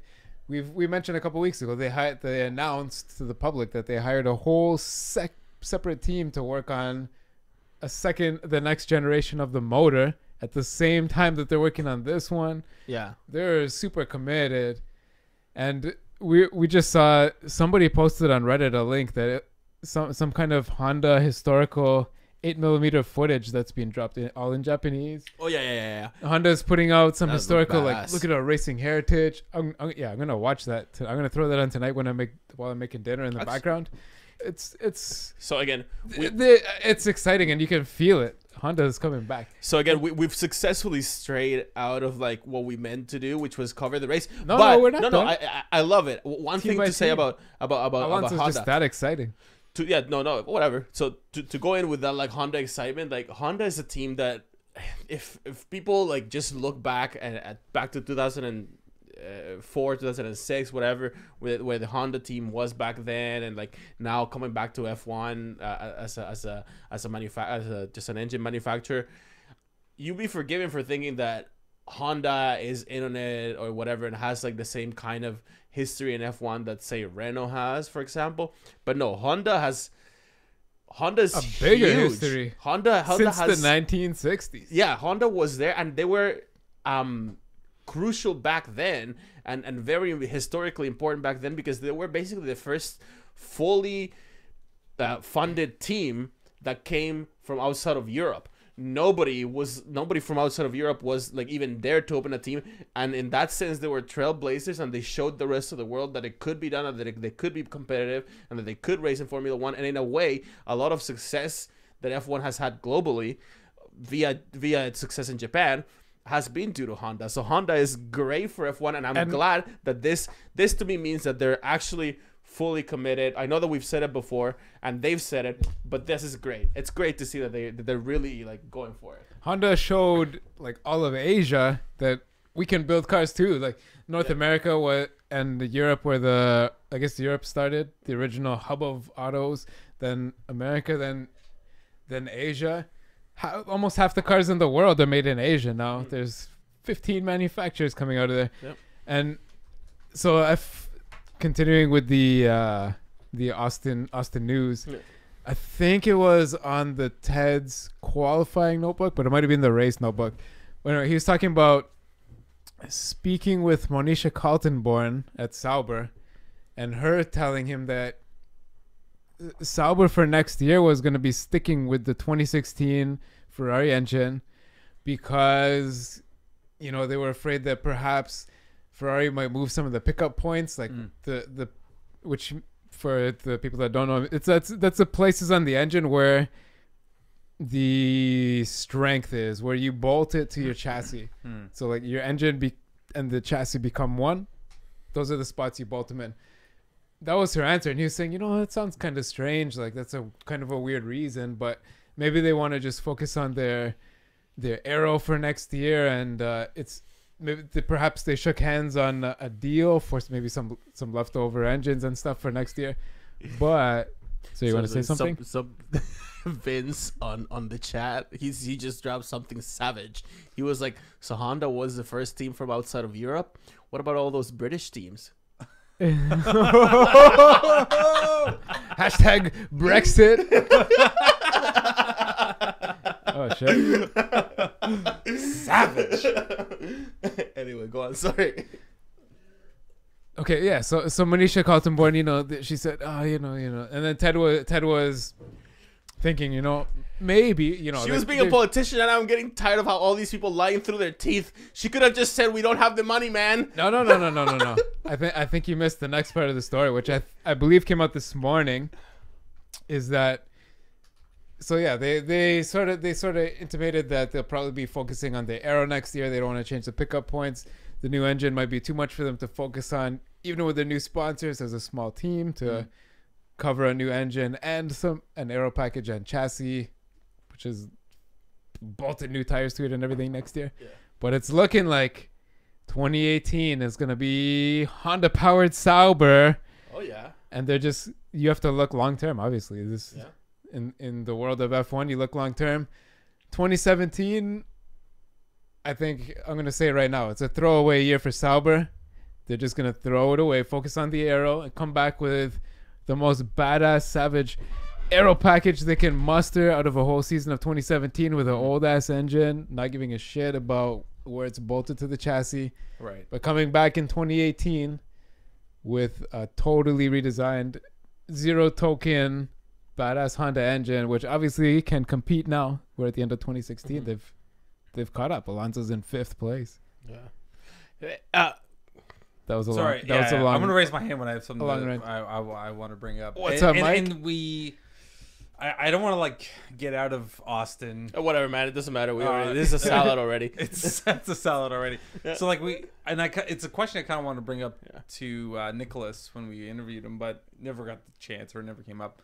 But 2017 is going to be a very, very, very interesting year. Mm-hmm. It's going to be and I'm curious to think what you guys think about it, in terms of how the grid is going to look, maybe halfway through the season or maybe this time next year.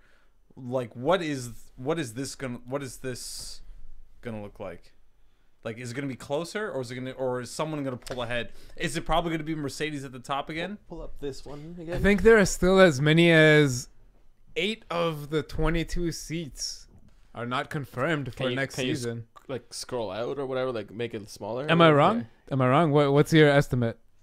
About 8 of these seats are not. Jesus Christ, man! Not solid for next year. Let's just go from the top of the list down and from the top. So Nico Rosberg confirmed for next year. Lewis Hamilton confirmed. Both of them. So Mercedes is down. Yes. Danny Rick, yes. 2 Ferraris, yes. 2 Ferraris, yes. Max Verstappen, yes. Sergio Perez, yes. Yep, he's staying where he is. Valtteri Bottas, yes. Now this is where it starts to get interesting. Yeah. Nico Hülkenberg, no, he's moving to Renault. Mm-hmm. Okay. That seat is open.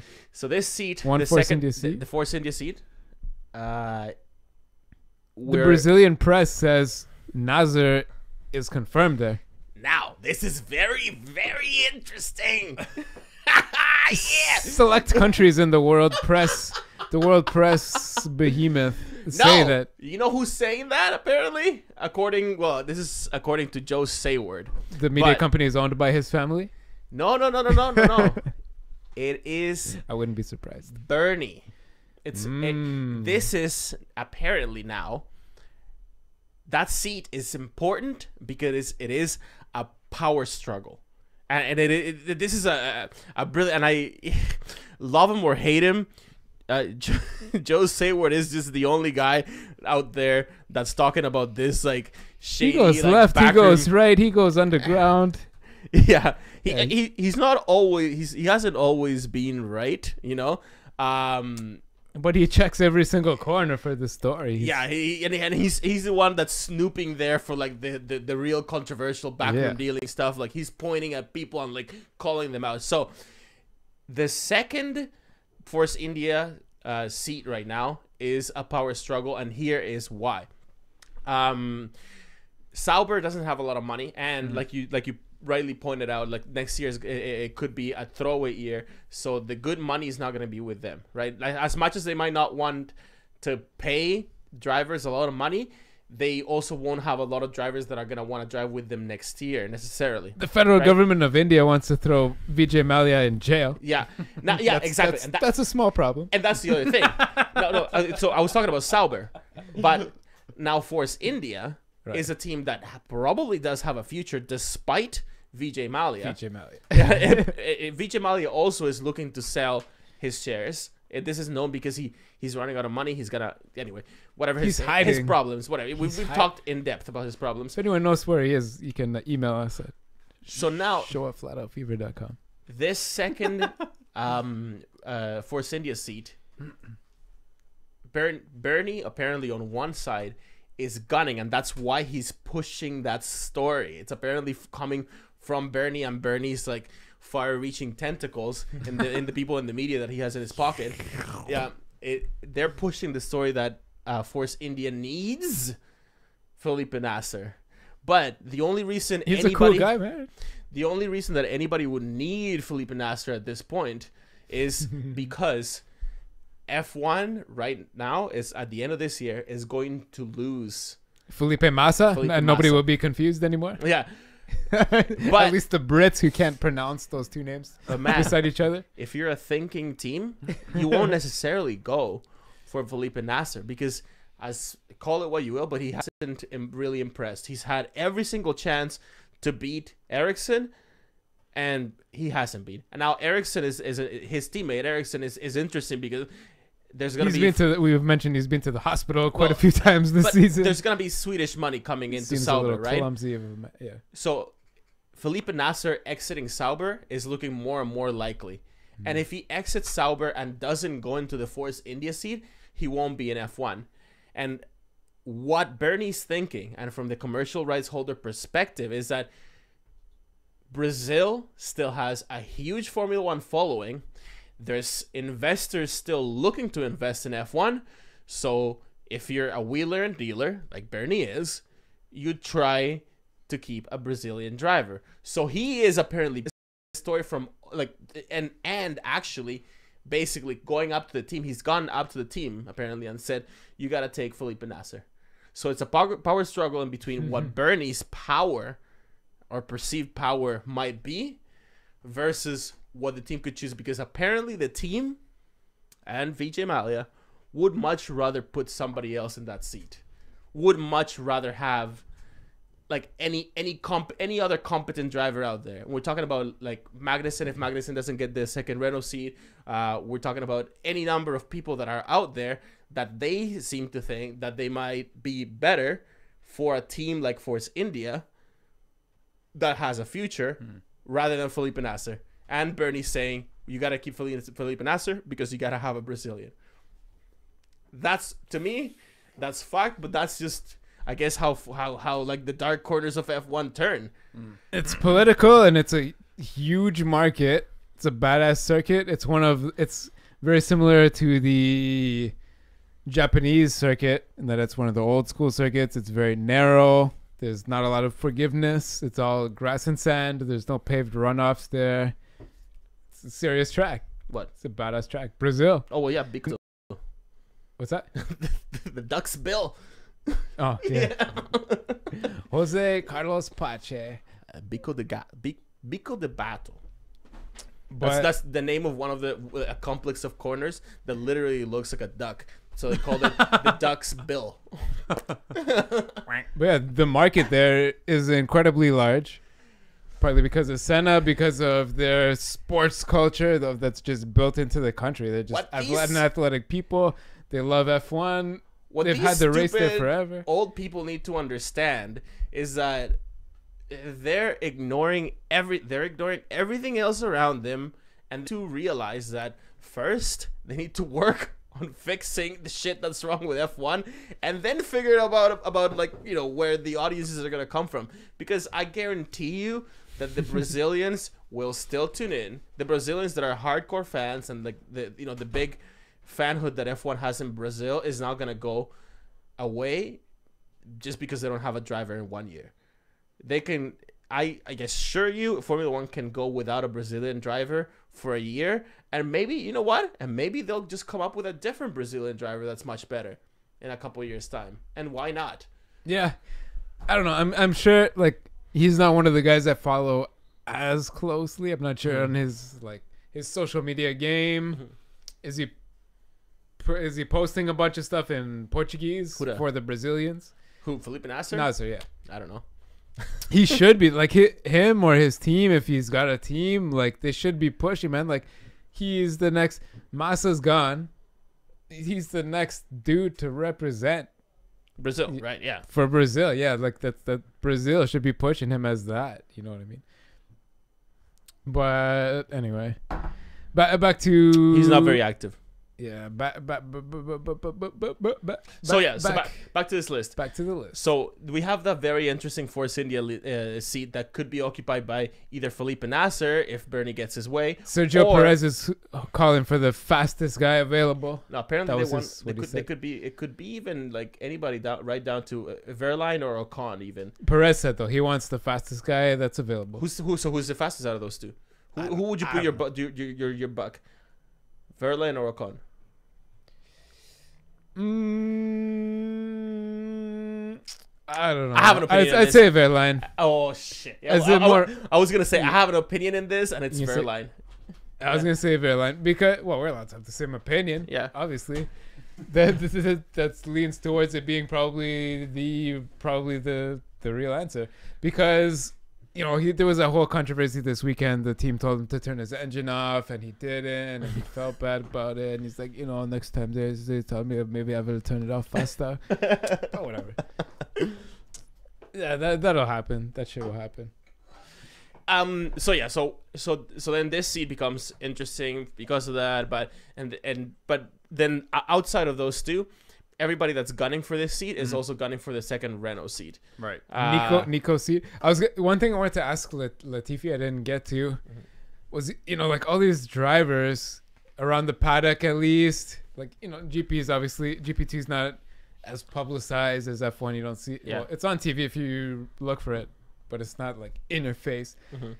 But all these drivers sort of have like names like K-Mag, the Ham, whatever. So what's his name? Like people call him around the paddock Nicholas, Nicky Lats.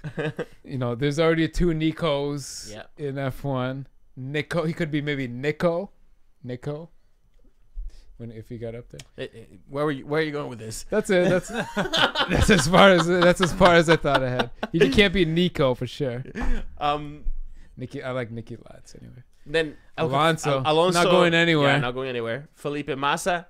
So he's going straight to the bottom. So the second started from the bottom. Now I'm still here. The second Williams. That's his song. Is going to go to Lance Stroll. It hasn't been announced, but there's no point arguing whether anybody else will go in here because everybody knows that it's going to be Lance Stroll. Stroll, yes, he's going to go to Williams. Cool, move on. Massa's going to be his personal coach or something, right? Carlos Sainz got renewed, right? Yeah, he's in. Roman is in the Haas. Daniel Kvyat miraculously got re-signed. He's got re-signed. That I just did not understand. Well, his recent performance shows that like he has something in him that you can wake up. Right. So if they saw and can't stop him from being an asshole. Yeah, with the guys, he's a dick. What? I think he was a dick for a couple weeks. I think maybe we just don't understand it. Right. In the same reason that some people call Alonso an asshole. No. You can't. You of all people can't make that connection. No. But okay. So watching just anecdote now. In Montreal, when we, I think it was the second year that we went to Montreal, and we found that Nook turned 6 and 7 for the race. Yeah, right. Yeah, that Nook is secret. So we were. How secret is that patio though? So, yeah, that was the best. So we were there and we noticed that there's these guys that show up every single year, and they were clearly massive fans. I don't know if we're gonna see them next year because they were clearly like Brazilian massive fans and show up to Montreal. And the second year we were there, whatever, like I was just screaming like Alonso every time that he went by. And one of like a big guy like turned around and was like, what the fuck, man? Why like and I was like, dude, like, he is the best driver on the grid by far. And then and then he said something to the tune of like, that may be so, but he's an asshole. And I was like, no, he's just Spanish. You don't get it. Right. and I think that maybe we just don't get it. Maybe it's just part of being Russian. That Daniil Kvyat is just a bit of a dick, because the Russians, like, as far as I'm concerned, the Russians are the scariest white people. Ooh. I agree, but I think like I've been around like enough Spanish people and Spanish speaking people that the way that Spanish and Spanish speaking people do sarcasm is in a very straight-faced way. That's what Alonso's doing. Even when he's speaking in English, whatever, but it's just obviously he grew up that way. That's the way he seems like an asshole, but I laugh because I get it. I'm gonna tell you right now, Spanish people and Spanish-speaking people like to talk a lot of shit. I know that. Yeah, he's always like, oh, next year if it's fun, I'll stick around. This weekend I knew he's sticking around. But anyways, I knew he had some fun. Anyways, okay, so going further down, now again we start getting into interesting. So Jensen's seat, he's gone. Van Dorn is gonna take it, so that's definite. Yeah. The two Renaults, they just confirmed Nico Hülkenberg. Yeah. Who's gonna get the second one? People at this point are saying that it's basically down to if Ocon wants it, he can basically have it. If not, they'll keep K-Mag, which would be. It's gotta be K-Mag over Palmer. So. The only thing Palmer has going for him is his dad's money. I'm Jesus sorry. Christ. I'm not even discussing whether Julian Palmer is going to be in F1 next year, because it's not. I tweeted on Friday because just before the practice started, they showed Sky had a face-to-face quick interview with him. I was just telling you this before we started. Yeah. he said something like, back when Kevin was racing alongside Button when they were teammates, he was keeping up. He was able to do a couple laps and show his force against him. And since the summer break, I've been able to do the same against Kevin. So, Really, I'm just as good as Button or better. Is what he meant to say. That's what he did. Yeah, that's where he kind of trailed off. But his point was implied. Yeah. And I laughed hard. I tweeted it. Other people laughed. He was the joke there. Yeah. He was the joke. Sorry, man. Yeah. So Jay. I hope his dad buys Silverstone though. Keep it British. So the second Renault seat together with the Force India seat are basically what are stalling the widest open seat. Well, but they're those two are what's stalling the rest of the driver development. Much. Yeah, or at least you're right. Yeah, the silly season. Because as soon as one of those two, whichever one it is, the first one to define who's gonna be their second driver, then the other pieces will fall into place. Right. Renault is the top, I guess, manufacturer team that hasn't decided both their seats yet. Yeah, and that's the top seat that there's probably 4, 5, 6 guys gathering money and gunning for.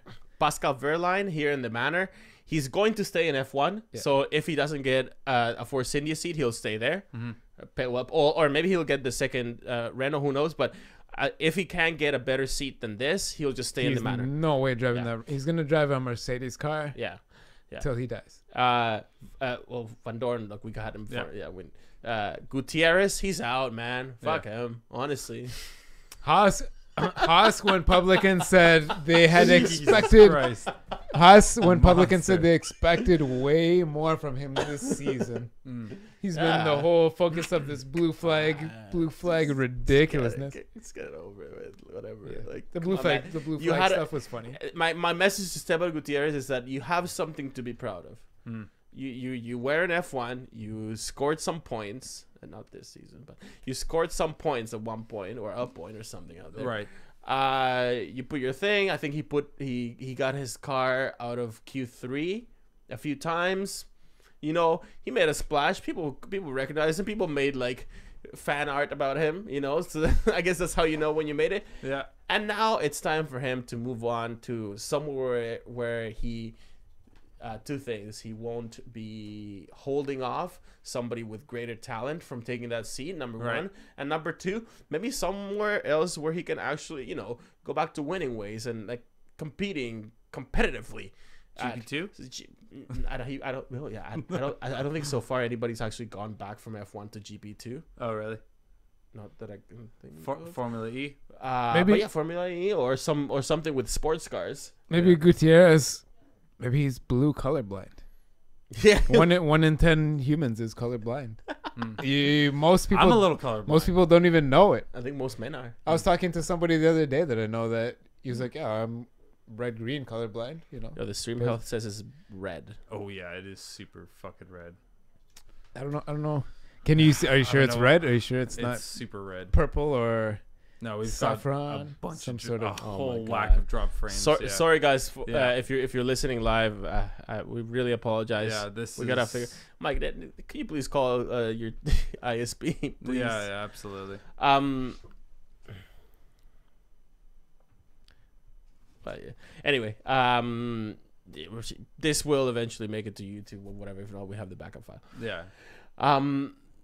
So who goes next? The two Sauber seats right now. Yeah. Those drivers have to know next year's a throwaway. Yeah. You know, the same engine, same pickup points. Focus on the aero. Work Yeah. on the chassis. Rebuild get- the team now with new Swedish money, right? And knowing that we're gonna have this Honda engine. It was in a weird 2018. year for them, and it's gonna be a weird Yeah. rebuilding year for them. Like you said, for another 2 years. How many times did we hear Monisha Kaltenborn talk this year? Once, twice, the whole season?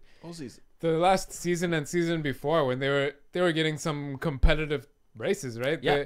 She was talked to like every second week or third week. You know, badass women in motorsports. Team principal. Anyway, Yeah. Anyway, sorry, Sauber. so Pull second your socks up, guys. so the Felipe Nasser seed, it's either he goes away and he goes to Force India, or he might not be in F1 next year. Most likely. Too bad, buddy. I honestly, I think he's as talented as he is. There's other people out there that are probably just the same and might bring a little bit more money that the team will probably they'll probably appreciate. Rio Herianto. And then these two. So Rio, Rio is he's apparently still gunning, still keeping the dream alive that he's gonna be in F1 next year. Who knows? One thing is for sure. Nobody is gonna give him a seat unless he shows up with a suitcase full of money. Cash. Yeah, with a suitcase full of money and no promises. No, he has to show up with the hard cash, because the last time he showed up with a promise to pay and he didn't. His whole country's government failed. So out of these two Manor seats, with Rio Harianto probably not coming to F1. Esteban Ocon, there's a lot of interest to stay in F1 now. Let's say something happens with the Renault seats, and let's say they decide that Ocon gets or let's say Bernie gets his way, and Felipe Nasser goes to Force India, right? Then for whatever reason, they choose Kevin Magnussen at Renault, for continuity and whatever else reason that you can have. So then what happens? Do you think that Esteban Ocon would be happy to stay a Manor alongside Verline? Yes. Yeah, I do. Only because there's no else to go, though. But But where, when, and how, or where did he show or prove that he is any better?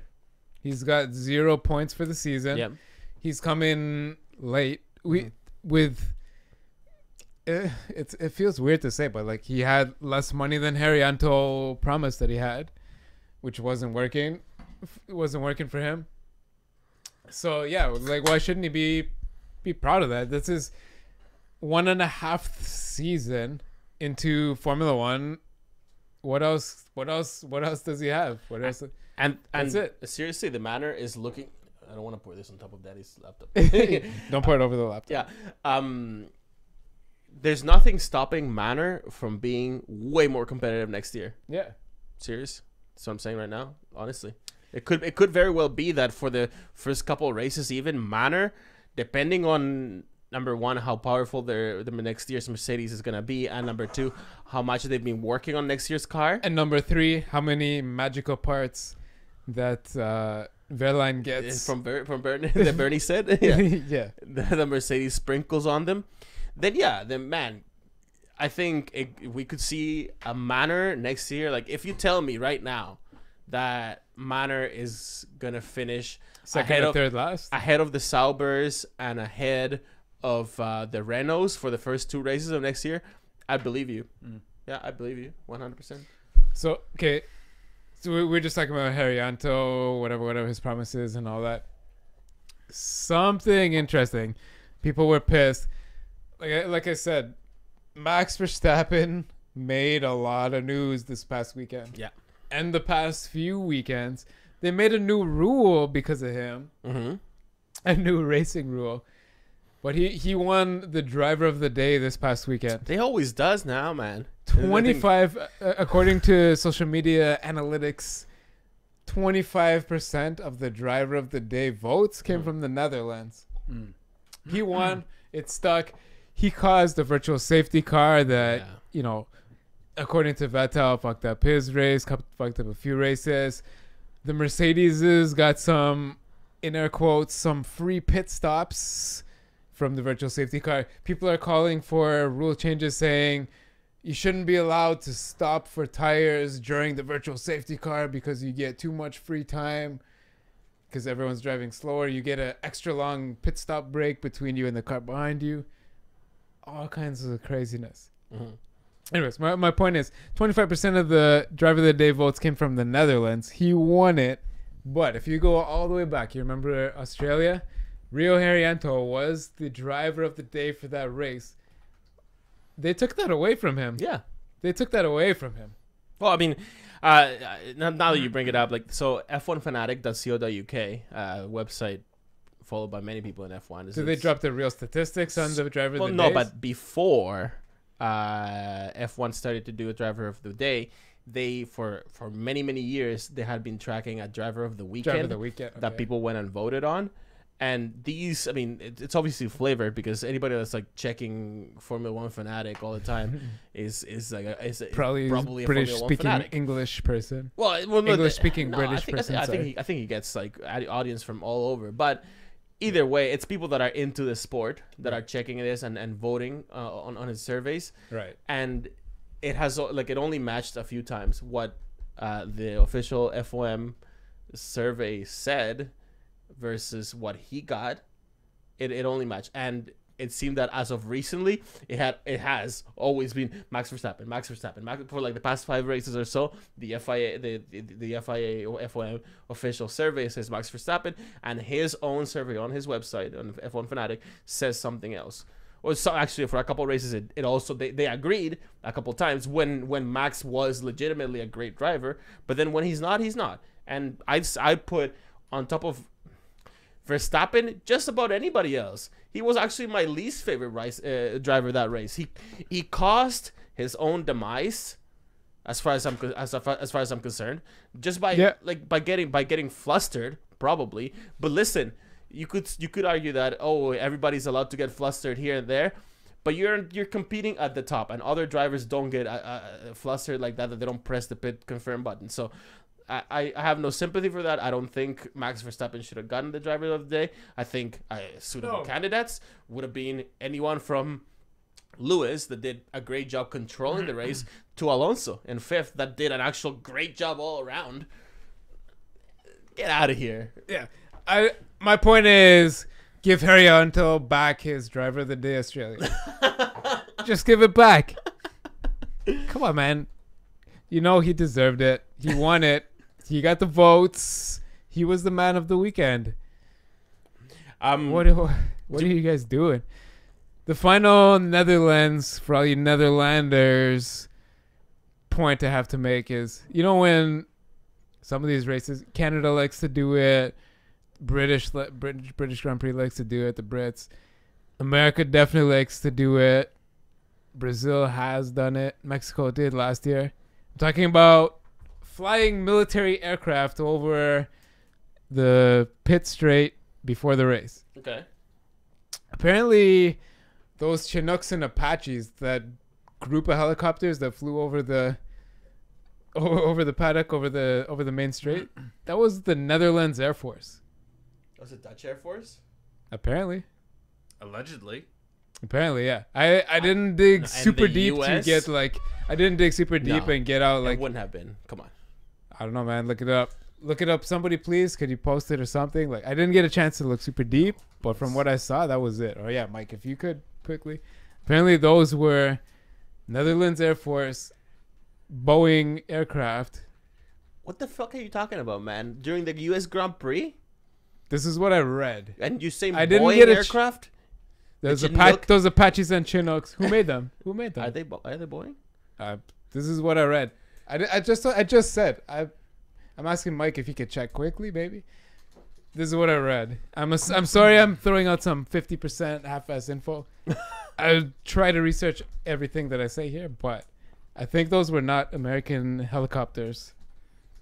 There is, however, maybe you can play this. The last link here. Patriotic as Americans are. As patriotic as Americans are, I don't think they could afford to do that. They're over $1 trillion in debt now, aren't they? Pretty close. That's not going to stop America. them. But That's not going to stop them. they'll bore us. They'll, much yeah, more than no, they want they'll to. just go on. We can't get gas for these choppers, man. They'll just print like 3 tons of like bills. Three tons of Yeah, of don't dollar worry bills. about it. The state, they have a money printing machine. I'm gonna come back. I'm literally. gonna come back to this because Whatever, man. I I don't think believe- so. I do believe- I don't believe it. I'm not sure I'm right, but I believe that I read this. That just seems like right out of Yeah, left field. no, I don't know where you saw that, but I'd fact check that. I'm not even sure how I could fact check that. Like, I'd have to like cross-reference pictures and Yeah, I don't think so. Okay, here's an interesting fact I did look up.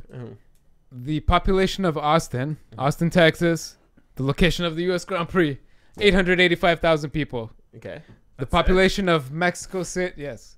The population of Mexico City, 8.85 million. Okay. Official number is exactly 10 times the amount of people. That's ridiculous. Yeah, that is ridiculous. How excited are you? Oh yeah, we're moving right on to the Mexican Grand Prix right now. Did you have anything else to say Nah, about I don't think Texas? no, actually, Texas is over. That was Actually- enough, Texas. No, I do have one thing to say, and it just going back. Martin Brundle said something about track limits, and apparently, like, he was pissed off that too many people were like passing on track He's limits. been saying that all season, and I have been agreeing with him all Yeah, season. yeah, exactly. Me too. I agree, and he apparently said that at this, the statistic that he pulled off that made it really poignant is that at this same track, at the U.S. Grand Prix track, they had a different race there. I forget which one it was. Hang on a second. Just let me look it up. So whatever. It was just a different race. The World Sports Car race in Austin. It had 100 drivers in a 6-hour race, and they managed to get them all to stick to within the white lines because they were tracking. They were using things like weight sensor pads and stuff all over, and nobody left the track, and everybody had a perfectly great race, and it was able. People were able to monitor this. It was enforceable and it was doable because they used the technology on hand. So I guess more to the point. His point was that, listen, 100 cars in a 6-hour race, you can keep track of that. There's no way that you can tell me now that you cannot keep track of 20 drivers on an 100-minute race. No way. So, in that, again, I agree, and we've been agreeing with him forever. All right, now let's move to Mexico. Move to Mexico? Yeah, let's pick up. Move to Mexico. I'm living here in Toronto. I'm gonna stay. You can look for an apartment, whatever. Let me know how it goes. I'm not moving to Mexico. Oh yeah, we got this. Nice. I'm really glad that we're doing this now. Yeah, right. So otherwise it's just a lot of fun. Yeah, well, we couldn't. I'll just let it play out. What's this Yeah, place just called again? Hermanos Rodriguez or something? I love this part of it. I love the the stadium, stadium part? section is badass. short track though. I know. Yeah. I noticed by playing it. I was like, Yeah. whoa, this seems fast compared to all the other ones I've played. It does seem back in the. So this is a track that was sort of redesigned from a track that was the venue of the Mexican Grand Prix. Yeah. Back in the day, right? Like back in the 80s or whatever, like 70s, 80s. And back in the day, back in those days, you did see a pattern on some of the Latin American tracks where they did seem a little shorter, like tracks in Argentina, the previous Brazil track. They were kind of shorter tracks because they were trying to do what F1 is going back to trying to do again, which is to bring the tracks kind of closer to the major city of the countries. Right. Back then, it's because only the major cities could actually like hold an F1 event. Otherwise, like, you know, like, so it had to be Mexico City. It had to be Buenos Aires for F1. Yeah. Because they're the cities that could like sustain it. But the major cities in South America could also probably not afford a big enough track, so it had to be little tracks, but it worked for back then. Yeah. I think maybe this is like a bit on the shorter end, but there's shorter tracks, and this is a fun track. Yeah. And it's a fun track because of the environment, and the drivers seem to like it, so heck, why not? I liked it too, man. They reached over like a 176 last year, 176 kilometers an hour. Jesus, as average. Yeah. There was a chart. I don't know. I saw somebody posted it on Reddit maybe a few days ago, and it was just the average elevations of all the circuits around the world. This circuit is way up there. So many of the circuits are actually near the ocean. A bunch of them. The Mexican Grand Prix circuit is nearly 1 mile above sea level. Wow. 1.6 kilometers, 1.7 kilometers. Yeah. Above sea level. So the downforce, this is a high-speed track where you wouldn't normally run a high downforce, but they run basically the Monaco package in Mexico because the air is so thin. It's like when you take an airplane off the ground, at the point you look out the window and start shitting your pants, that's how high this track is built. Yeah. Mexico City is built way high. Like, it's hard to picture in your head. Yeah. How Like a just mile. how big. Picture a mile from the ocean. Look up 1 mile. Yeah. That's where the city is. Yeah. That's where the city of Mexico is. Well, so the air is so It's thin it's there amazing. that in order to produce the amount of downforce needed, even though it's not a lot, Yeah. they need to use big, steep wings that would otherwise create a lot of drag, but because the air is so thin up there, doesn't necessarily, which is pretty crazy, pretty fucked if you ask me. And then at the same time as using the heavy downforce package, they use the heavy cooling package as well. All the brake ducts are opened wide up. The radiators on the side pods and the side pods themselves are opened wide up. The full size allowed. As much cooling as possible. Which created last year a very interesting challenge, and that's what everybody was saying, that it was an interesting challenge from in terms of engineering, but again, you saw this this pattern that somehow seems to emerge.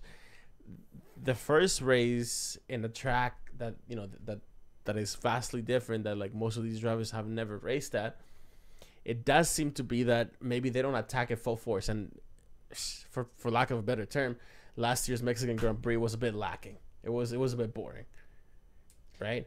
As an overall, yeah. The race itself. It was cool to see. This is a new track. It was essentially a new track, a redesigned old track. Oh, nobody was complaining because in that sense it was really cool, but nobody was complaining because the atmosphere seemed so great, and like the fans were amazing. The track action wasn't there really. Yeah. So I put it to you that this year we are actually going to see now some nitty gritty track action. Like now that they're maybe a little, or some of the top guys are a little bit more comfortable, know a little bit more what to expect. Yeah, believe it. More confidence. Yeah. All the data that they gathered from last year. Exactly. And the temperatures are supposed to be the same. So it's going to be like just a nice day to race. You know what I mean? So that's going to be good for Mexico. There's also the added factor that, like, on top of the drivers like knowing all of this, we have the championship, right? So Lewis Hamilton came to Austin knowing that he had to, like, his job from now on is to win every race, right? So he went and he did that in Austin, and that was good. But perhaps you could make the argument, and again, Jesus, I am not a Nico Rosberg fan or anything, but I'm all for a good championship. So I gotta say that perhaps Nico Rosberg, because he knew that as far as he's concerned, all he had to do is get in like 3 out of the next 4, get into second, and then he could afford 1 third place. He just needed. He knew that all he needed to do was finish second at least, or finish third at least, or hopefully ideally second, and then let Lewis take over. And if it was gonna be Lewis's race, then it was gonna be Lewis's race, and he maybe didn't need to push as hard. Right. So in that sense, I agree that they both kind of did what they had to do. Yeah. Now they're going into this last 3 races of the year. Things are different now. These are gonna matter. So that fight at the top is gonna be very interesting here. And as far as they're both concerned, this is a track that could go either way. It's interesting how for some teams this and the last 2 races matters so much, and for certain teams to the same extreme they don't matter at all, and they focus on next year. And some teams, they can't focus on next year yet. It's not there for them to focus on. But before we continue, listen to this. Since this is actually going back to 1995, the 302nd Squadron has facilitated joint air assault training on Fort Hood, Texas, for the Royal Netherlands Army Air Assault Infantry and Royal Netherlands Air Force helicopter crews to prepare for future combat deployments. Additionally, the 302nd Squadron conducts mission qualification training for the Royal Navy of LAF Apache and Chinook flight crews, only fully operational when used for helicopter license exercises. Otherwise, that was the Netherlands Air Force at the Texas race. That was them. Reppin' Max Verstappen. I'm not gonna believe it. I think that's a stat that somebody threw in the background to say like, oh, did you know that like where these helicopters are coming from is also where like the Dutch train?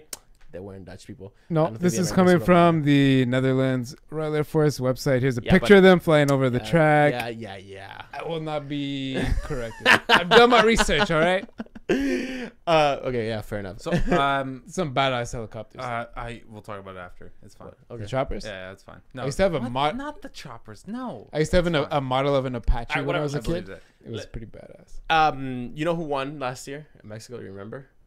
Do you remember? I remember who did the fastest Formula One lap ever was Danny Rick at 172 kilometers an hour, I believe.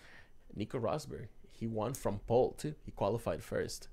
So this is what I'm saying. That's gonna be interesting to see. Qualifying is gonna be interesting. Everybody's gonna be gunning for it. Nico Rosberg is gonna be saying, "All right, well, if that was a track that Lewis loves, this is clearly a track that the British people are gonna say Nico Rosberg loves, because he didn't only qualify first last year, but he won from first." And in that sense, it's gonna be another race. It's gonna be interesting for the championship. It's gonna be another race that they're probably both, unless something crazy happens mechanically to either car, they're probably gonna be fighting for that first. Nico Rosberg because he knows he can get it, and Hamilton because he hasn't gotten it yet, and because he needs to. Further down the pack, it's gonna solidify like where each car finishes in the championship. So in that sense, is a race that I'm looking forward to very much. The attendance, excuse me, the attendance last year was ridiculous, and all the townspeople that didn't even have tickets, lining the fences, like climbing on top of each other to see over, just watch the race, just to be there. 2 Mexican drivers on track. Oh, it's gonna be badass again. Absolutely, it's gonna be fun. It's gonna be really good.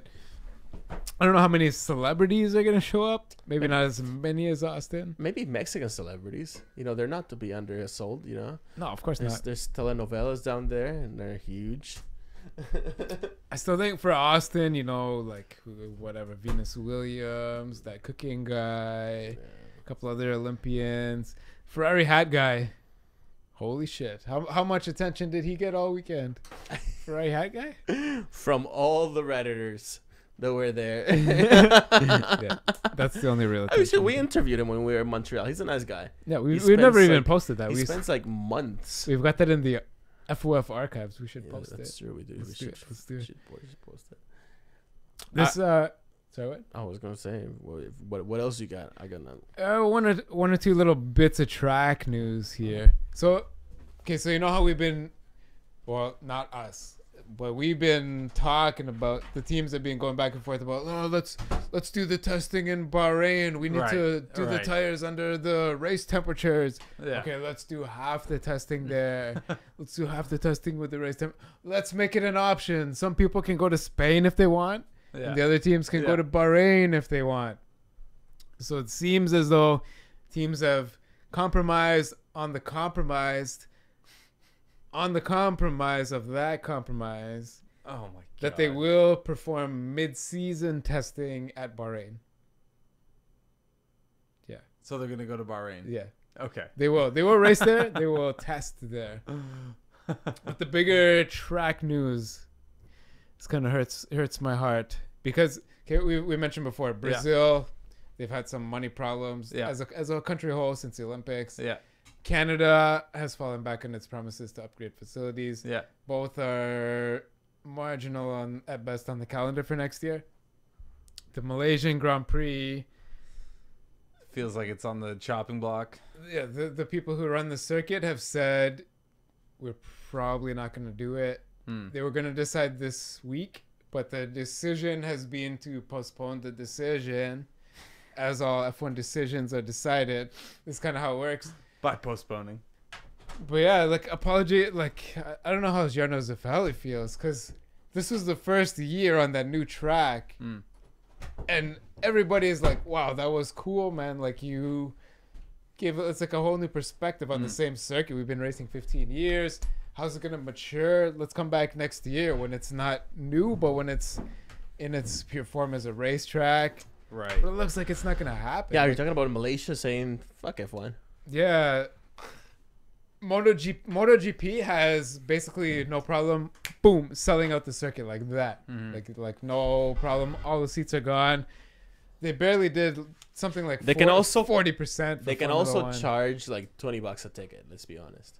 They could try that too, but No. I'm saying MotoGP, like that's what they charge. oh right. Yeah. Right.